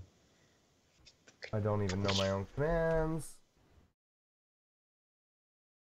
Maybe Anna's just being slow. I'm actually trying to figure out how to subscribe right now with it to tell people, and it's not that intuitive. Yes. So once we have that figured out, like if you click, I'm on the thing and I'm saying subscribe free, and then it just brings me to Twitch. Yeah. Where? Yeah, I don't know. Maybe no. So we need to do you go into your mate's channel. Yeah. Okay. Yeah. After you've associated your Amazon Prime account. Yeah. You go into the Twitch channel. It's click at on the top. subscribe. Yeah, and then free sub. Bang. There you go. Very cool. See what that means. I just subbed the Gold Glove for calling me out on. Nice. On Twitter. Magnetron GW2 asks, with more and more hype around this game, when do you guys expect when CIG is fixing their Mustang clipping and a lot of the other clipping going on? Should be being fixed very, very, very, very soon. We saw a Bug Smashers pretty much about similar stuff, and he even talks about that. I'd hope to see it fixed in 2.6, almost certainly the 3.0. Yeah, I think we're going to see a lot more of the clipping issues and stuff like that being fixed as we move into more and more of these mechanics coming in. Because it is something that is important, even as an alpha or a beta or whatever stage we go into. It's important, right? Like especially with the Mustang being a starter ship, and that's the only ship a lot of people have. I think that's very much on their radar, and they want to get that fixed sooner rather than later. Lion Star Citizen asks, do you guys think 2.6 will be out after the weekend or CitizenCon? No, I think it'll be. They said sometime after CitizenCon. They said they're aiming for sometime in October. Aiming for sometime after CitizenCon. I suspect we'll see them get those flight model changes done first, and then it really sounds like that. There's going to be another patch in between. Flight model, then 2.6. Yeah. So well, it sounds like we're gonna get that flight model, maybe a couple ships in the game. And then they will do 2.6 and bring in all the FPS mechanics and all of that other stuff as well. Ubernerd asks, do you think that disabled ships with living pilots at the conclusion of a battle should be more common than exploding ships and dead pilots? With death of a spaceman's mechanic, it just seems that within weeks of official launch, half of the verse will already be on their second character. Definitely with the larger ships. Yeah, I think you're much more likely to have a pilot just go, well, my ship's destroyed, I can just leave. But ejection seats in most ships, there's going to be lots of systems that allow you to escape in time. Even if it's a Drake ship and you have to jump out the airlock, you're not going to just go die. So I'm going to use the analogy of a car to a spaceship because I think that works really well. I think that if you blew off all the wheels of a car and you disabled it or whatever, so say the thrusters or something like that, those don't cause explosions. That doesn't whatever. And same with whatever. It might have to be you have to target a specific system or hit it in a certain way or hit it with a certain type of ammunition to actually make that ship explode. Because we know we're going to have closer and slower. Right, and we know we're going to have things like not just being able to eject out of a ship, but life pods and things like that, or being able to repair. All those mechanics need to work and need to be gamified in a way that actually makes sense. Because if you're just going around shooting at ships and they're instantly blowing up, there's no reason for the repair mechanic. There's no reason for the life pods because everybody's just going to die anyways. So I think as things come in and it gets more and more detailed, we're going to see more of that sort of come into the game. But right now, those mechanics aren't really in where it knows what systems, because we don't have all those interchangeable systems like the CPU and the engines and stuff like that with item 2.0 quite yet. Our next question here is from Deltron 3030. With the ships being, or the ship speeds being slower, wouldn't the Hornet will be more OP since no one can dodge or avoid it? Well, no, we discussed that your accelerations are going to go higher or stay the same. So the ship will fly slower. Its top speed will be slower, but ships will be more maneuverable. So maneuverable ships are like, let's say, an M50 or I don't know, a Saber. Let's go Saber. Saber versus Hornet. Yeah, the Saber's more maneuverable. I'm even talking about the Xi'an Scout, right? Yeah. Like a ship that's supposed to be crazy maneuverable. That's where the trade-offs are going to happen.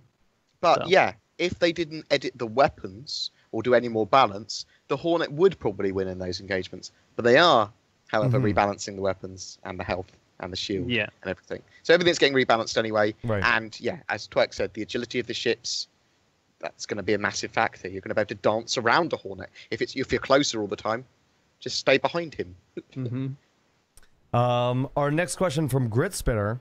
CIG hasn't said much recently regarding the new shield visualization tech that is supposed to contour the ship more or less than a bubble that it does now. I would imagine that they want that for Squadron 42. Do you think we'll see that in 2.6 or 3.0? Have you heard anything new about it? The item system 2.0 will need to fully come out before they do stuff like that. Because I think that's 3.0. Yes, so it will have to be at 3.0 or onwards, at least. But I don't think it's like a major...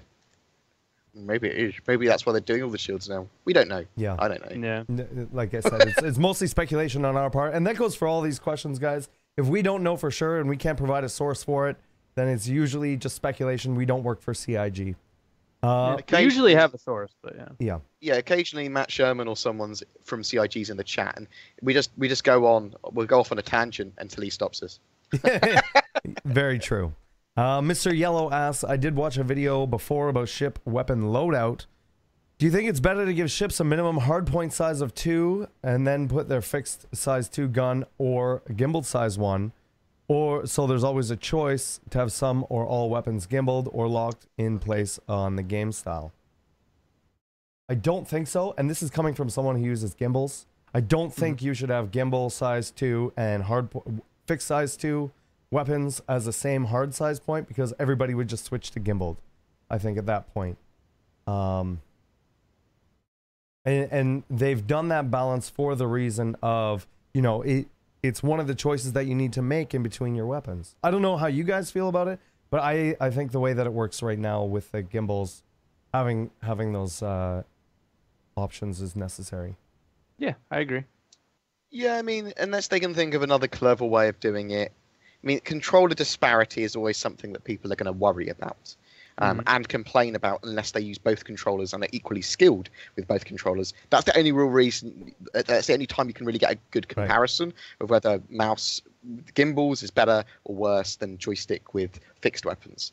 And I think the true thing is that CIG are relatively controller agnostic, which is good. But that does make it hard for balance. And I'm not sure that if there is any truly better control system, there might be a perfect setup per ship, where a joystick is definitely better with this, with fixed weapons, or gimbals is definitely better with this ship. But Star Citizen is all about like lots of differences and dealing with your opponent's particular loadout. So there you go. Who knows? Who knows? Soulless Phantom asks, do you think we'll see less than lethal weapons before full release? Yes, most definitely. The Sucker Punch. They're just not... They need to be reworked. Yeah. Right. Distortion damage just needs to work. I would call the EMP pulse a less than lethal weapon. And we're going to see more of that as more of these things come in, especially with what they want to do for being able to pull ships out of quantum, or being able to stabilize them and immobilize them before, you know, going on board. There's no point in having a boarding mechanic if there's no way to just shut down the ship without being lethal. And like I said earlier, even with normal weapons, I don't think that they necessarily have to be fully lethal weapons. I think that there needs to be more to it than just shooting at a ship and watching it explode for no reason. Aren't we likely to see a rework for less than lethal weapons and some form of interdiction for 3.0, because cargo's coming in and piracy is coming in. How are you going to stop people flying around with their cargo? You need to be able to interdict them somehow, and you need to be able to not destroy their ship so that you can steal their cargo. Yeah, or the initial thing could just be you blow up their ship and the cargo just sits there.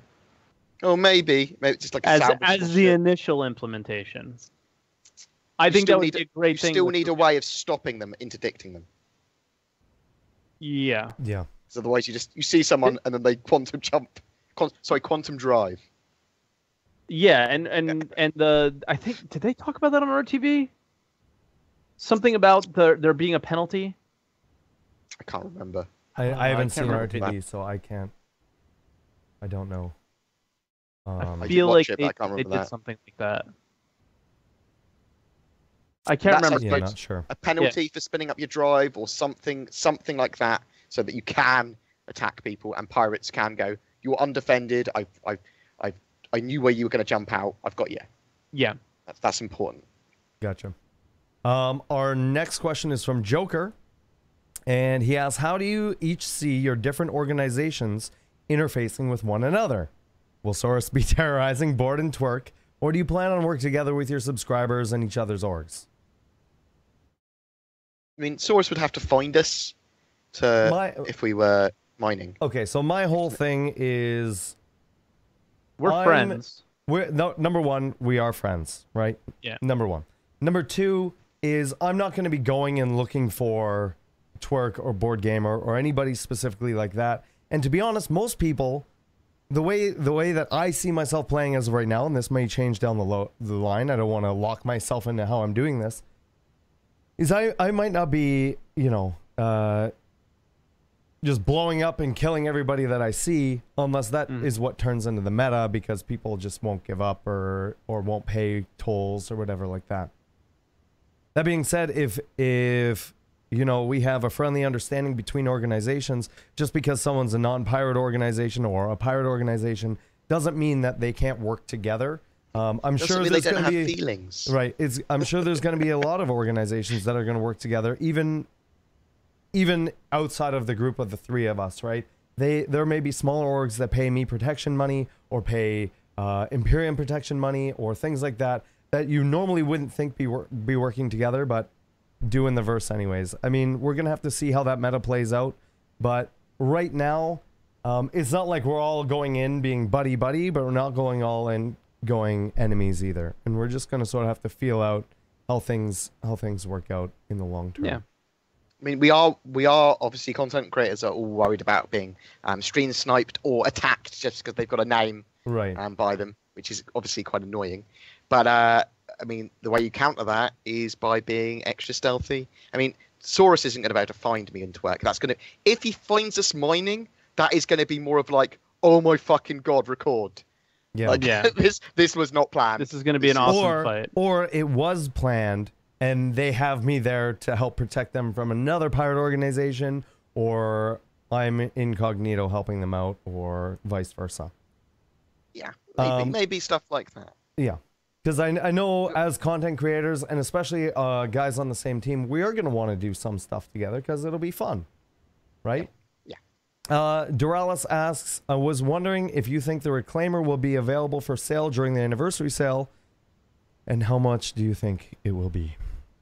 I think it will, and I think it'll be $350. Yeah, I think it'll be the same price, or $325 or whatever. I think we haven't really seen price changes until the ship comes into the game, and then that's sort of when we've been seeing price changes. Traditionally, that's not to say it won't do it that way, but I think it will come in the anniversary sale. It's not a limited ship, and even sometimes the limited ships come in on that. And yeah, I'm gonna say $350. I do think though, when ships come out, there's like a price shift of between 33 and 25% increase-ish, almost always. So just bear that in mind if it is getting closer to coming out by then.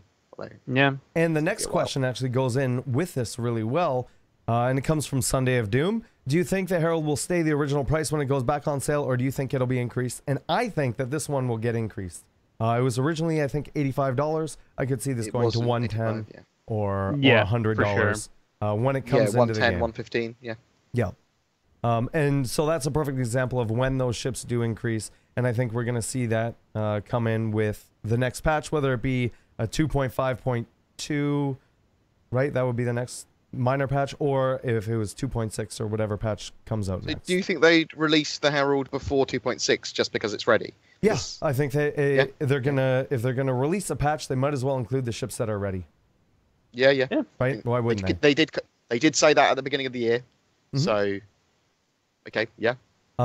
Deck Gamer Dude 3 asks, do you think they will show off carrier landings with the Idris at CitizenCon? Oh yeah, we know they've been playing around with that in the dev branch of the game. Yeah, they said they were playing with those internally, and of course we will. Of course we'll see that. We'll see that in the Squadron 42 mission. Yeah, and that's going to be really cool. We've seen the ships inside of the Idris. Now it's just seeing them take off and come in and land and stuff like that. And I think that's something controlled by a player. I think you're going to hear a couple woos in chat when that happens. Just yeah. I'm hoping that the first time they try and do the mission, they crash into a wall. They do something stupid, like Chris did the first time he showed the Newtonian physics. They just rammed into an asteroid. I want to see something like that. I want to see something go wrong due to human error, and they have to start the thing again near the beginning of the demo. Obviously, I don't want them to have their lives fucked up, but I want to see something go wrong where they die or they crash into a wall and they go. Fuck. I love that. I love where stuff goes a little bit wrong. It's because I'm British. Ubernerd asks, should CIG make scanner lures or decoys that can place on asteroids and can mimic a ship's signature? This could make it so a miner could place them around an area he was mining. If so, that pirates scan an area, they would see live Gladius and one prospector, or only if the prospector was real. And you could, I'm going to add to this, you could see it the other way around, where it's like there's a down ship, but instead it's a bomb. And this is something they had actually talked about before, where they have like these decoy scanners that you could say, hey, I need help. But in reality, it's a mine, or it's a booby trap, or stuff like that. This is very much the mandate of Joker, isn't it? Yeah. Joker technology is what they're called. They like stuff like that, like the they love their decoys.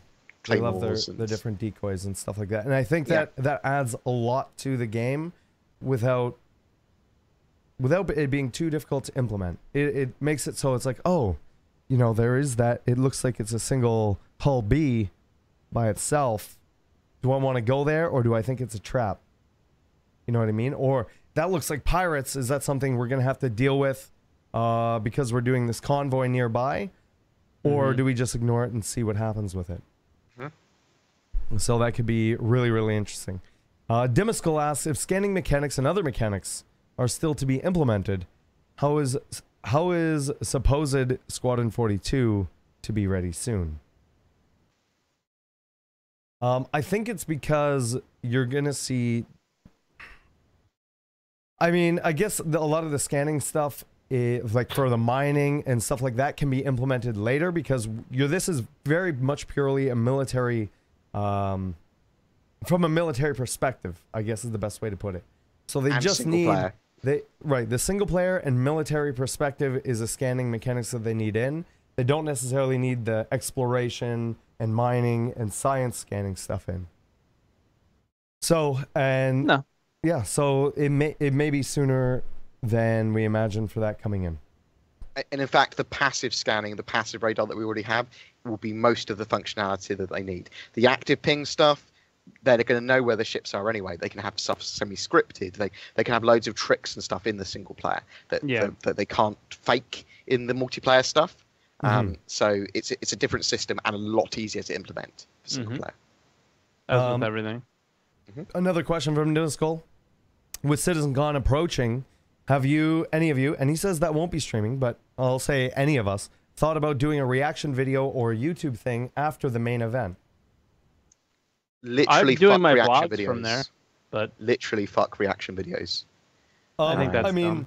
Our podcast is a reaction video. Yeah, that's the thing is we go through this and we talk about our reactions, and definitely the next episode of Redacted, we will it's the things we get excited about, and that's what we're going to talk about. So that's where you're going to see it. So you'll see a live reaction video here on Redacted, and then it'll be going up onto YouTube and iTunes as well. So, but also to heavily plug myself, I am an hour before CitizenCon streaming, and then a reaction video. I will be reacting. You're reacting before the stream. Yeah, I'm reacting before CitizenCon. We're going to watch it all together. Anyone that wants to join me is more than welcome. We'll watch it all together on the stream, and then an hour afterwards, we'll continue an hour afterwards to digest and talk about it, and kind of drool a bit.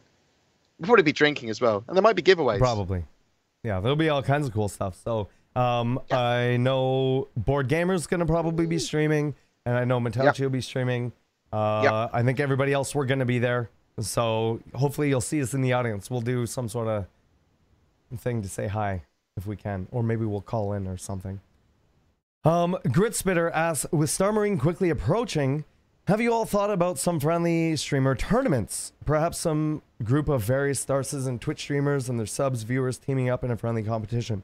Most definitely, this is something that I've been waiting for, and I don't know what's going on with the new website, but I know that the old website had that potential functionality, and I'm sure we may try and get that to work in there, because that's one of the big things that I know, me personally, I want to have to be able to do. I want to be able to set up tournaments. This is the kind of stuff I love. And the other thing too is when I was at TwitchCon, and we have some of them here in chat, is guys that create esports out of specific games and create different esports teams. So I will be bouncing ideas off of them and bringing them into the fold for that kind of stuff. So definitely, maybe not right away, but it's something that we have our eye on and we're going to be building out in the future. Show.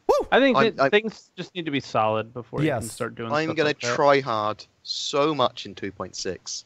I'm going to genuinely get as many hours as I can in Star Marine. And I think that's something that you're going to see regardless of what organization people are in and things like that, especially as content creators. You might see a full team of just content creators being on one team versus the viewers, or one team of Redacted versus Test, or Test versus BNG, or me and my viewers versus Twerk, or Board Gamer and his viewers. That 4-man helmet cam video. Yeah. That would be amazing. If we have 4 people all filming at once, and we can have the 4 on the screen and then go into one camera and then go back into the 4-man when not much action's happening, and keep on zooming. That's the sort of content I want to do for multiplayer stuff. And Definitely. with 2.6, we can do that. Yeah. There's a lot of really cool stuff that we're going to be able to do with that. And so, like I said, keep your eyes open for that. Winlord00 asks, do you think the Polaris will be able to carry a full-size fighter?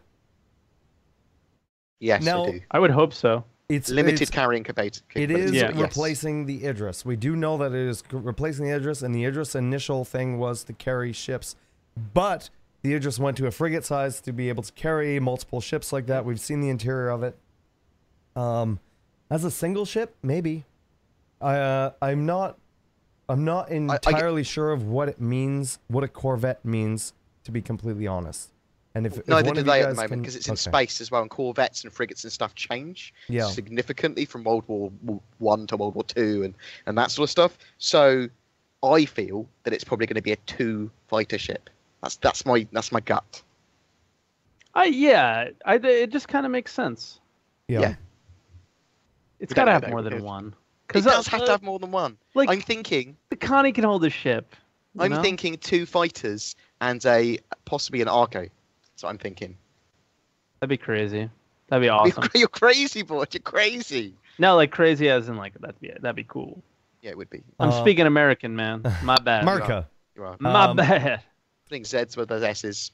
Good job. Lion Star Citizen asks, I was wondering if there will be a mission to refill the repair stations in space, right? Because they would need materials to repair things. I mean, that would make sense to refuel.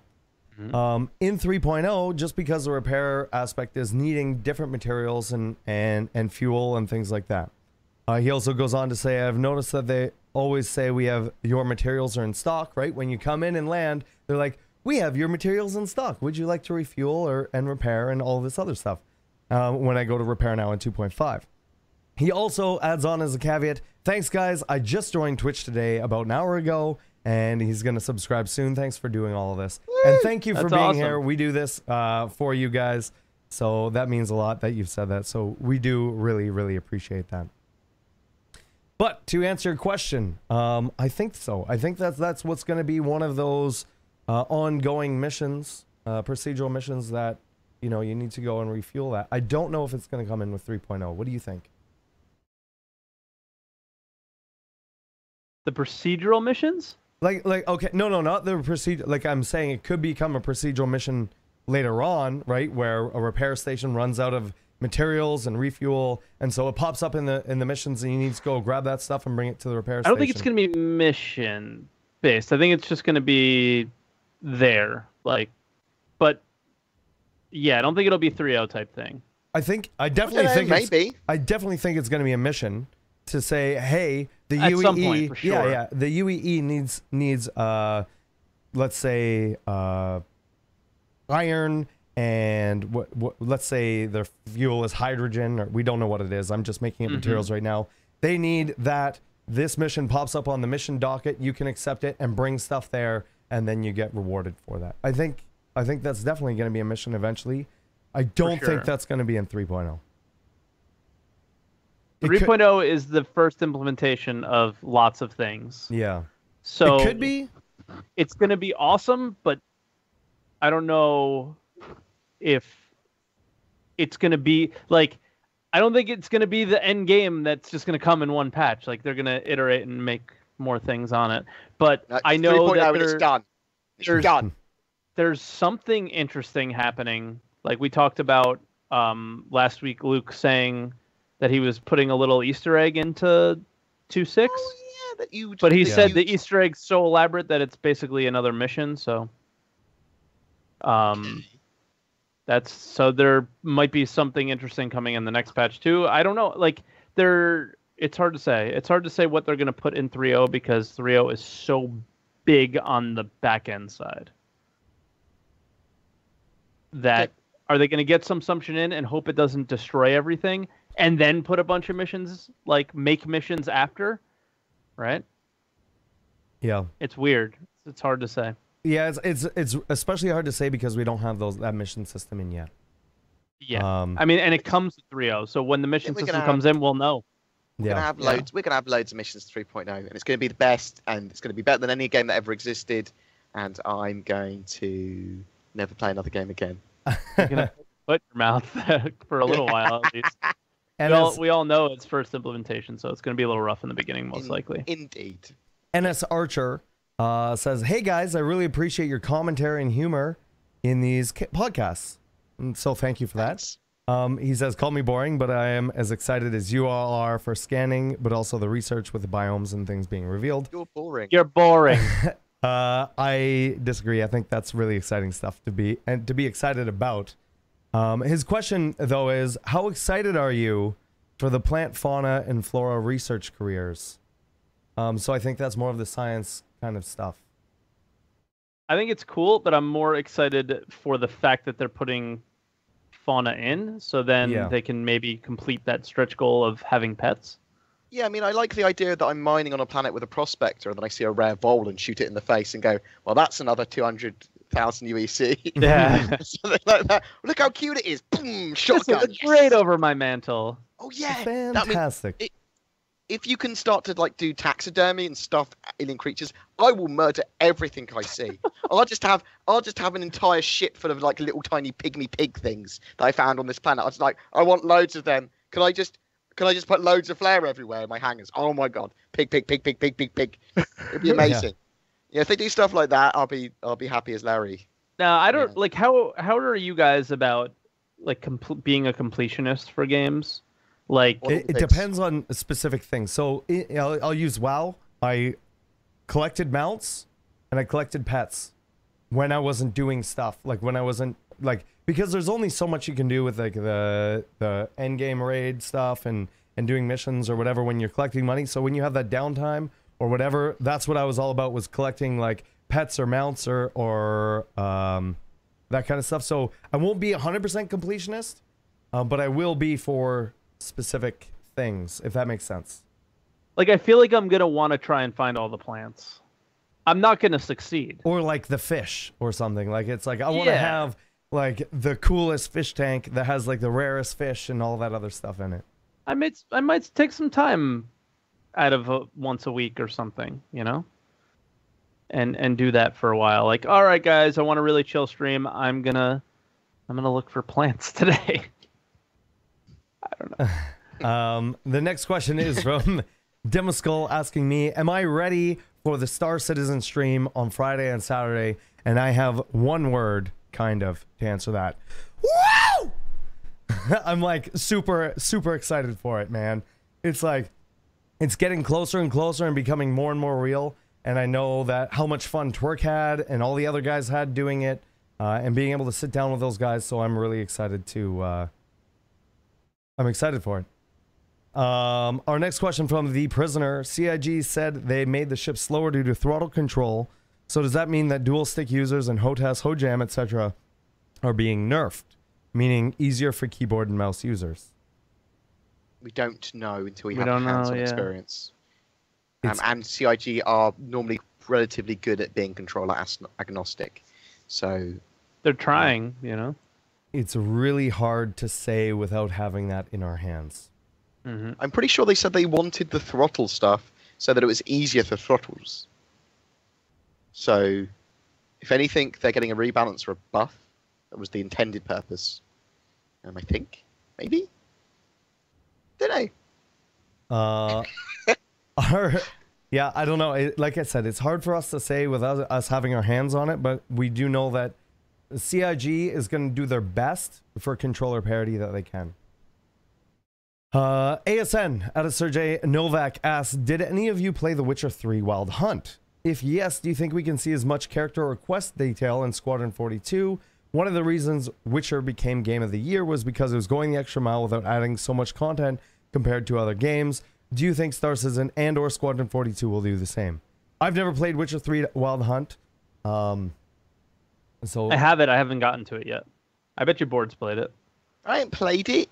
I'm not into those sexy sex games. I watch proper porn. I didn't even know there was sex game. It's all you can shag on a unicorn. It's all about sex. A stuffed unicorn. You can have sex on that. You can have sex with pretty much all of the characters. It's all about sex, and then occasionally you kill a manticore. Pew! Just bam! And then sexy time. What? Yeah, exactly. Now you wish all you I played used about how awesome the game is, and then you said I can have sex with a unicorn, and now I'm like, no, I don't know if I'll play it. Well, I mean, the unicorn is there, although it is dead. Yeah. Spoilers, bro. What the fuck? Right? Spoilers. You ruined the whole game. Oh, hello, Lola. Yeah, what so it's like cat distraction. I imagine knowing Chris and knowing how cinematic these things are and in depth with the character and things like that, I'm sure we're going to see a lot of character depth, especially with the main characers. Especially if they're female. I think he's killed every female character off ever in his games. I can't say I can't compare it to Witcher 3 because I've never played it, but I think there's going to be a lot of depth and everything with those characters. Now we have some special questions in here from CIG Xylo, and this first one is definitely a loaded question. A loaded question. Who are you most excited to meet at CitizenCon?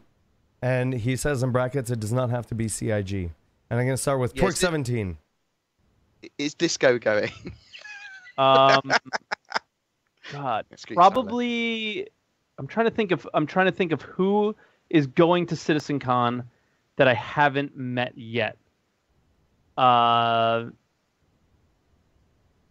back to me, please. Okay. And obviously, Board, unfortunately, you're not going to be able to make it to this one. So for myself, this is tough because there's a lot of people that are up there. The first thing is the other content creators and the viewers, especially that are in the channel and come to the podcast all the time. Yeah. I'm super excited. That's why we're putting together these little grab bag things for you guys and everything. I'm super, super excited to meet. Like I'm tearing up a little bit just to meet you guys right now. This is going to be the biggest event, hands down, for me to meet the guys who are coming in. Yep. So that's really, really exciting. Number two, obviously Chris Roberts. is someone that I want to meet because of this is his vision, his thing, and he is the whole reason why I got into this game and why I started streaming it and everything as well. But on top of that, all the guys especially that come into this channel, you know, guys like Xylo, Matt Sherman, Jeremiah Lee, Luke Presley if he's there. Who else do we have? Brian Chambers, Sean Tracy. I'm really excited to meet my Canadian brother from another Canadian mother. It just goes. I'm excited to meet everybody that's there, and that's why I'm so excited. That's like the biggest thing for me. The being able to actually see these people in real life and put faces to everybody's names, and being able to humanize a lot of you guys that come into chat and all of that stuff. I love it. And I saw a lot of you guys at TwitchCon. We saw some of you guys at PAX. This is the most exciting part of all the events for me, is to be able to see you guys in person. So, yeah, I'm gonna come back to you, Twerk. I mean, that's definitely my answer, but he asked us to choose one. Yeah, I can't. I can't really. So I'm gonna say the viewers. I could probably choose one CIG member, and it would be Matt, because Matt's here all the time, and I got to meet a lot of the devs that interact with me on a regular basis. Like Xylo, I've met a couple times now, and and then the guys at Gamescom, I got to meet a lot of them. But Matt is probably the person who's most active that I haven't met yet. You know, like I've met Xylo several times, Lando several times. I met Ben and Alexis for this first time last weekend. Yeah, I haven't met them yet, so that's another. They were super friendly and really awesome. Yeah, I mean, Matt Sherman's the first person I'm going to see. He's picking me up from the airport. So huge shout out to you for doing that. So yeah, like, and then as soon as I'm going directly to CIG, so I'm just going to be overwhelmed with all the CIG stuff that I'm going to be meeting right away. I think this is the joy and the difference between Gamescom and CitizenCon. CitizenCon is much more a celebration for the fans. It's for people that are going there, for like Saurus and Twerk and people, it's their chance to meet with their fans, to meet with other Star Citizen like-minded fans that all want to be there to have fun, to drink, and to have a good time and celebrate the game.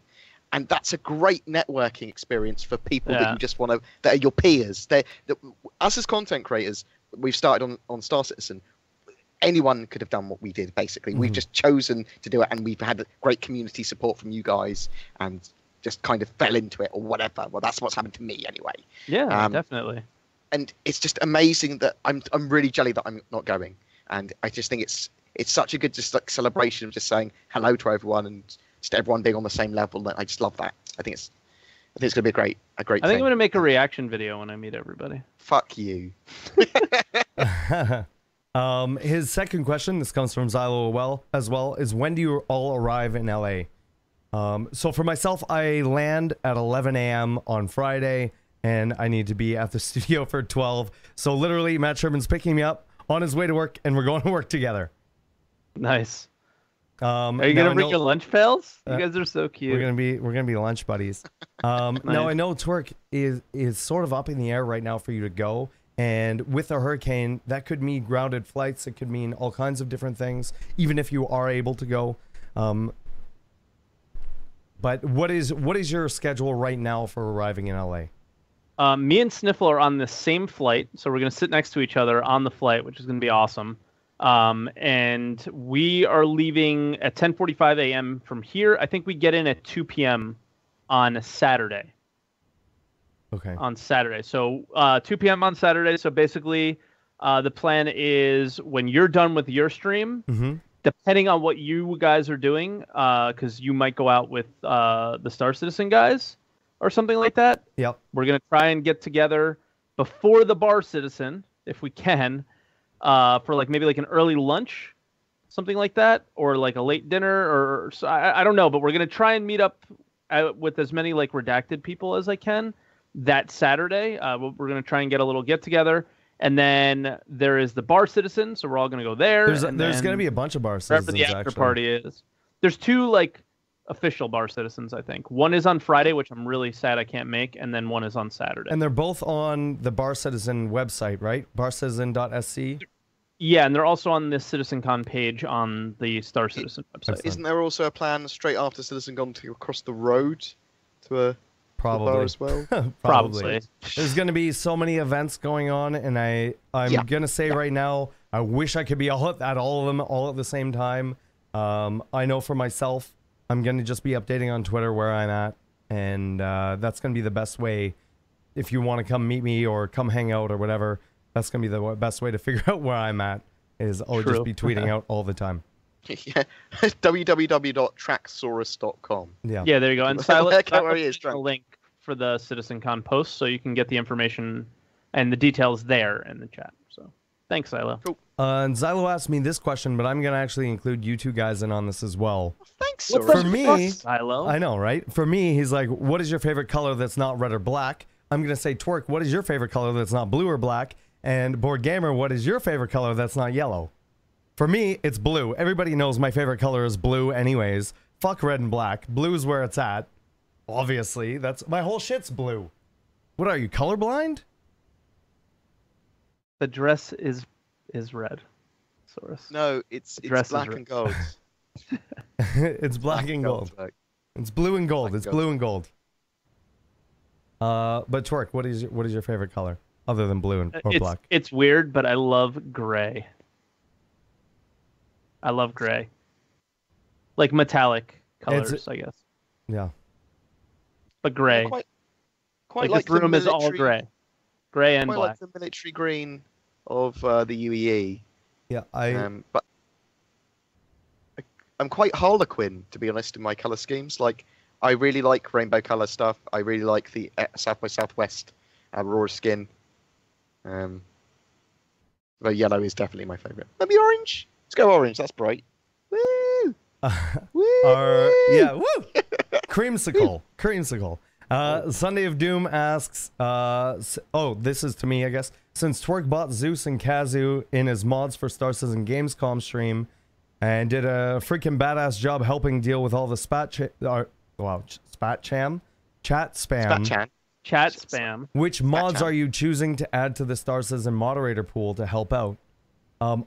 I haven't been asked to bring any of the mods in, but if they do, all of my mods are amazing. And that includes you, Sunday. I know you're no longer a mod on the channel because of your own stuff, but if that's something that you want to do, I would love to bring you on. If they ask me to do that, all my mods will have that opportunity to do that. If that's something they want to do, I know it's going to be a lot of work, and it's not like I know it's a lot more insane than it normally is on this channel. I still need to talk to those guys to see if that's something they need or not. I think you should all spat cham and spat in chat and see how good the mods actually are. Ronan Shadowfleet asks, do you think that the Banu and other big ships are going to be a rare ship in the game and hard to get a hold of? Yes. Yeah. The Banu, definitely. I think and the just large ships in general, there's certain ships they want to be rare. It's like in real life, how often do you see giant yachts or big planes and stuff like that compared to, Toyota Camrys? Right? I think that's sort of what I go back to the car references a lot, but I think that's the best thing that I can use as an analogy for the ships in the game. And our last question from Tank House Mob. What do you think the best solo exploration, light mining, or gather setup will be? Dragonfly or the Ursa rover inside an Aquila is a question. And what do you think the benefits and drawbacks between carrying a rover versus a Dragonfly and vice versa is? So I think for a solo exploration, light mining, or gather setup, so for the exploration, I'm going to say probably something more along the lines of a Mustang Beta. And for a miner, we had, what was the mining ship called? Prospector. The Prospector. I like the idea of using a Freelancer Dur. I think that's a good value for ship for exploration. You can chuck a like a Dragonfly maybe in the back. Right. I mean, we don't know what the setups are going to be because we don't know what the items are going to be, and I doubt some ships will. You'll have to. I doubt some ships will just be the answer to this is the best at this. I mean, obviously, like there'll be high tier miners like the Orion for strip mining and stuff, but I think that might be more of a fuzzy question than something we can answer. Right. Really. See what I mean? And we had one more question sneak in. Did you have anything to add to that, Torque, before we jump to the next one? No. No. You guys mentioned, and this is from that gamer dude 3. You guys mentioned that piracy will be hard in 3.0 with quantum travel in its current form. Do you think quantum travel or QT drive overheating or heating or overheating would work as a limit to quantum travel jump distance? This could make QT jumps pseudo-predictable for pirates, but still random enough for transports. They talked about how if your shields are down, you wouldn't be able to do that. And I think we might start to see those mechanics come in. I don't know about the overheating or heating with those engines, but possibly. Yeah, it's hard. I don't know. I hope they do stuff like that. So we'll see. Yeah. So it's kind of hard to say. Before we go into what we're up to next week, I just want to say once more that we are sponsored by Antlion Audio. They do have a giveaway happening right now in conjunction with us at Redacted, giving away a mod mic, adapters, a Superlux HD 668B headset, and an Antlion or Uber mousepad. There's 14 ways for you to... $160 value. $160 value. There's 14 ways to enter into that, and all of them are free, so definitely go check that out. And we also have a monthly giveaway from Redacted, !monthly in chat for more information about that. Or if you're listening to this on YouTube or whatever, you can find the link below the video. So why don't we talk about what we're doing next and where everybody can find us. So Board Gamer, we'll start with you. What do you have planned for this next week? And where can everybody find you? You can find me on pretty much everywhere at Board Gamer UK. It's on the YouTubes, which is my main area of expertise, but also on the Twitches and the social medias like Twitter. But this week I'm going to be prepping for CitizenCon, as I expect most other people will be. Getting ready for the free flight stuff, so I'll just be getting videos, like semi-prepared footage for them. Getting ready for live streaming on Sunday. And yeah, because there's not much in the way of news happening this week until CitizenCon, I'll be resting as much as I can. Just getting a couple of lighter videos out, maybe. To ready to go hard. Ready to go hard, yeah, because it's going to affirm a lot of stuff at CitizenCon for me. It's going to kind of give me a better idea when Squadron 42 is coming out, when 3.0 is coming out, when 2.6 is coming out, and then we can plan content. And then I can go, well, shall I move into these videos or these videos? I'll also be doing some stuff with HCS voice packs, hopefully this week, and a little video explaining on how people should support their favorite streamers by using their Amazon Prime accounts for free subbage. But and other than that, what about you, Twerk? What are you doing? I'm having a stare down right now, but no, she is. But so as soon as the podcast goes offline, I have to make food. I have to tie things to my fence, and then I'm gonna stream tomorrow morning. The storm shouldn't get here until like early afternoon, but I just want to make sure I'm prepared and I don't have to rush and because even though the storm's not going to be here, we're probably going to start getting some outer bands of it late this evening. Mm-hmm. So going outside and trying to do any tidying up of things is not ideal when it's raining, right? So I'm going to do that. Tomorrow I'm going to stream. Hopefully Friday I'm going to stream. Cross our fingers that everything's fine. Saturday, Sniffle's going to come here. We're going to do a little short stream, wave goodbye to everybody, get on the plane, and go to CitizenCon. I definitely have plans for doing vlogs big time, like way better than I've been doing them, and I really enjoy doing them, so it's something I really take pride in. And I really do it, I don't necessarily do it for anyone other than myself. I'm really trying to document my travels and my fun, and to have that on the internet forever is great, to always look back at it. And I have some cool ideas and some fun stuff that we'll put together. So hopefully we can get some interview interviewee things. The mod mic guys showed us that we can actually put our mod mic in our iPhone and use this as like a decent mic to talk to each other with instead of using the actual mic there. So I'm going to spend some time trying to figure that out on the plane and beforehand. So maybe when I see Xylo, I can be like, when is the Banu Merchantman coming out? And then he'll punch me in the face or something. I don't know. And I'm going to say this to you, Twerk.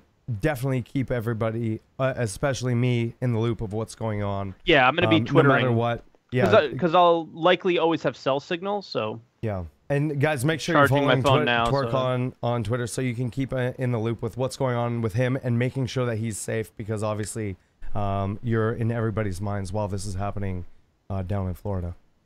For myself, right after this, I'm gonna be streaming. Gonna be giving away another LTI ship. Gonna be getting ready for CitizenCon. Literally like one more day and I'm ready to go. So obviously I'm down at CitizenCon on Friday and Saturday. If you haven't already. Packed yet?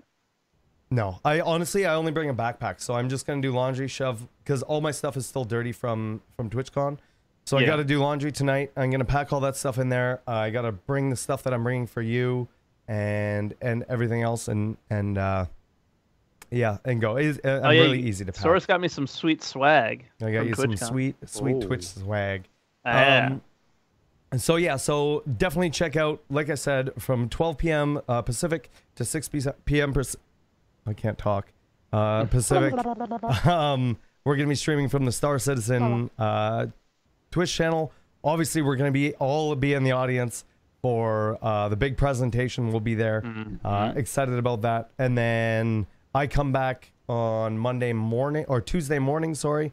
So I may be a little bit late to stream, but I do plan on streaming on Tuesday when I come back, and then we'll be having everybody will be home for the podcast next week, and ready to go for that. You can find me on twitch.tv/WTFosaurus and on twitter.com/WTFosaurus. And once again, guys, if you are enjoying these podcasts, if you're enjoying what we do as a Redacted team, definitely check out our website, redacted.tv. Dude, we forgot. What did we forget? Whoa. The shirt. Oh my god! I forgot the fucking shirt. We have a shirt, guys. Yes. We have a Redacted shirt that you can go and pick up. Twerk, can you put the link in chat for that? I gotta show me about this shirt. Oh my god! It comes in only one color, and that's black. Yeah. Hold on. I can't believe that. And we also have a Redacted Patreon that you can find at patreon.com/redacted. Any and all help is super helpful and allows us to do our monthly giveaways that we've been doing, pay for the website, pay for our emails, and help us do the podcast and all other kinds of things, go to events, etc. And so we will be starting to push that Redacted Patreon a little bit more because it is quite useful to Redacted as a community. So to be honest, it's essential. Yeah. From all of us, thank you for being here. Thank you for listening to our podcast. I know I had a lot of people that come up to me and are like, oh, I listen to your podcast on iTunes.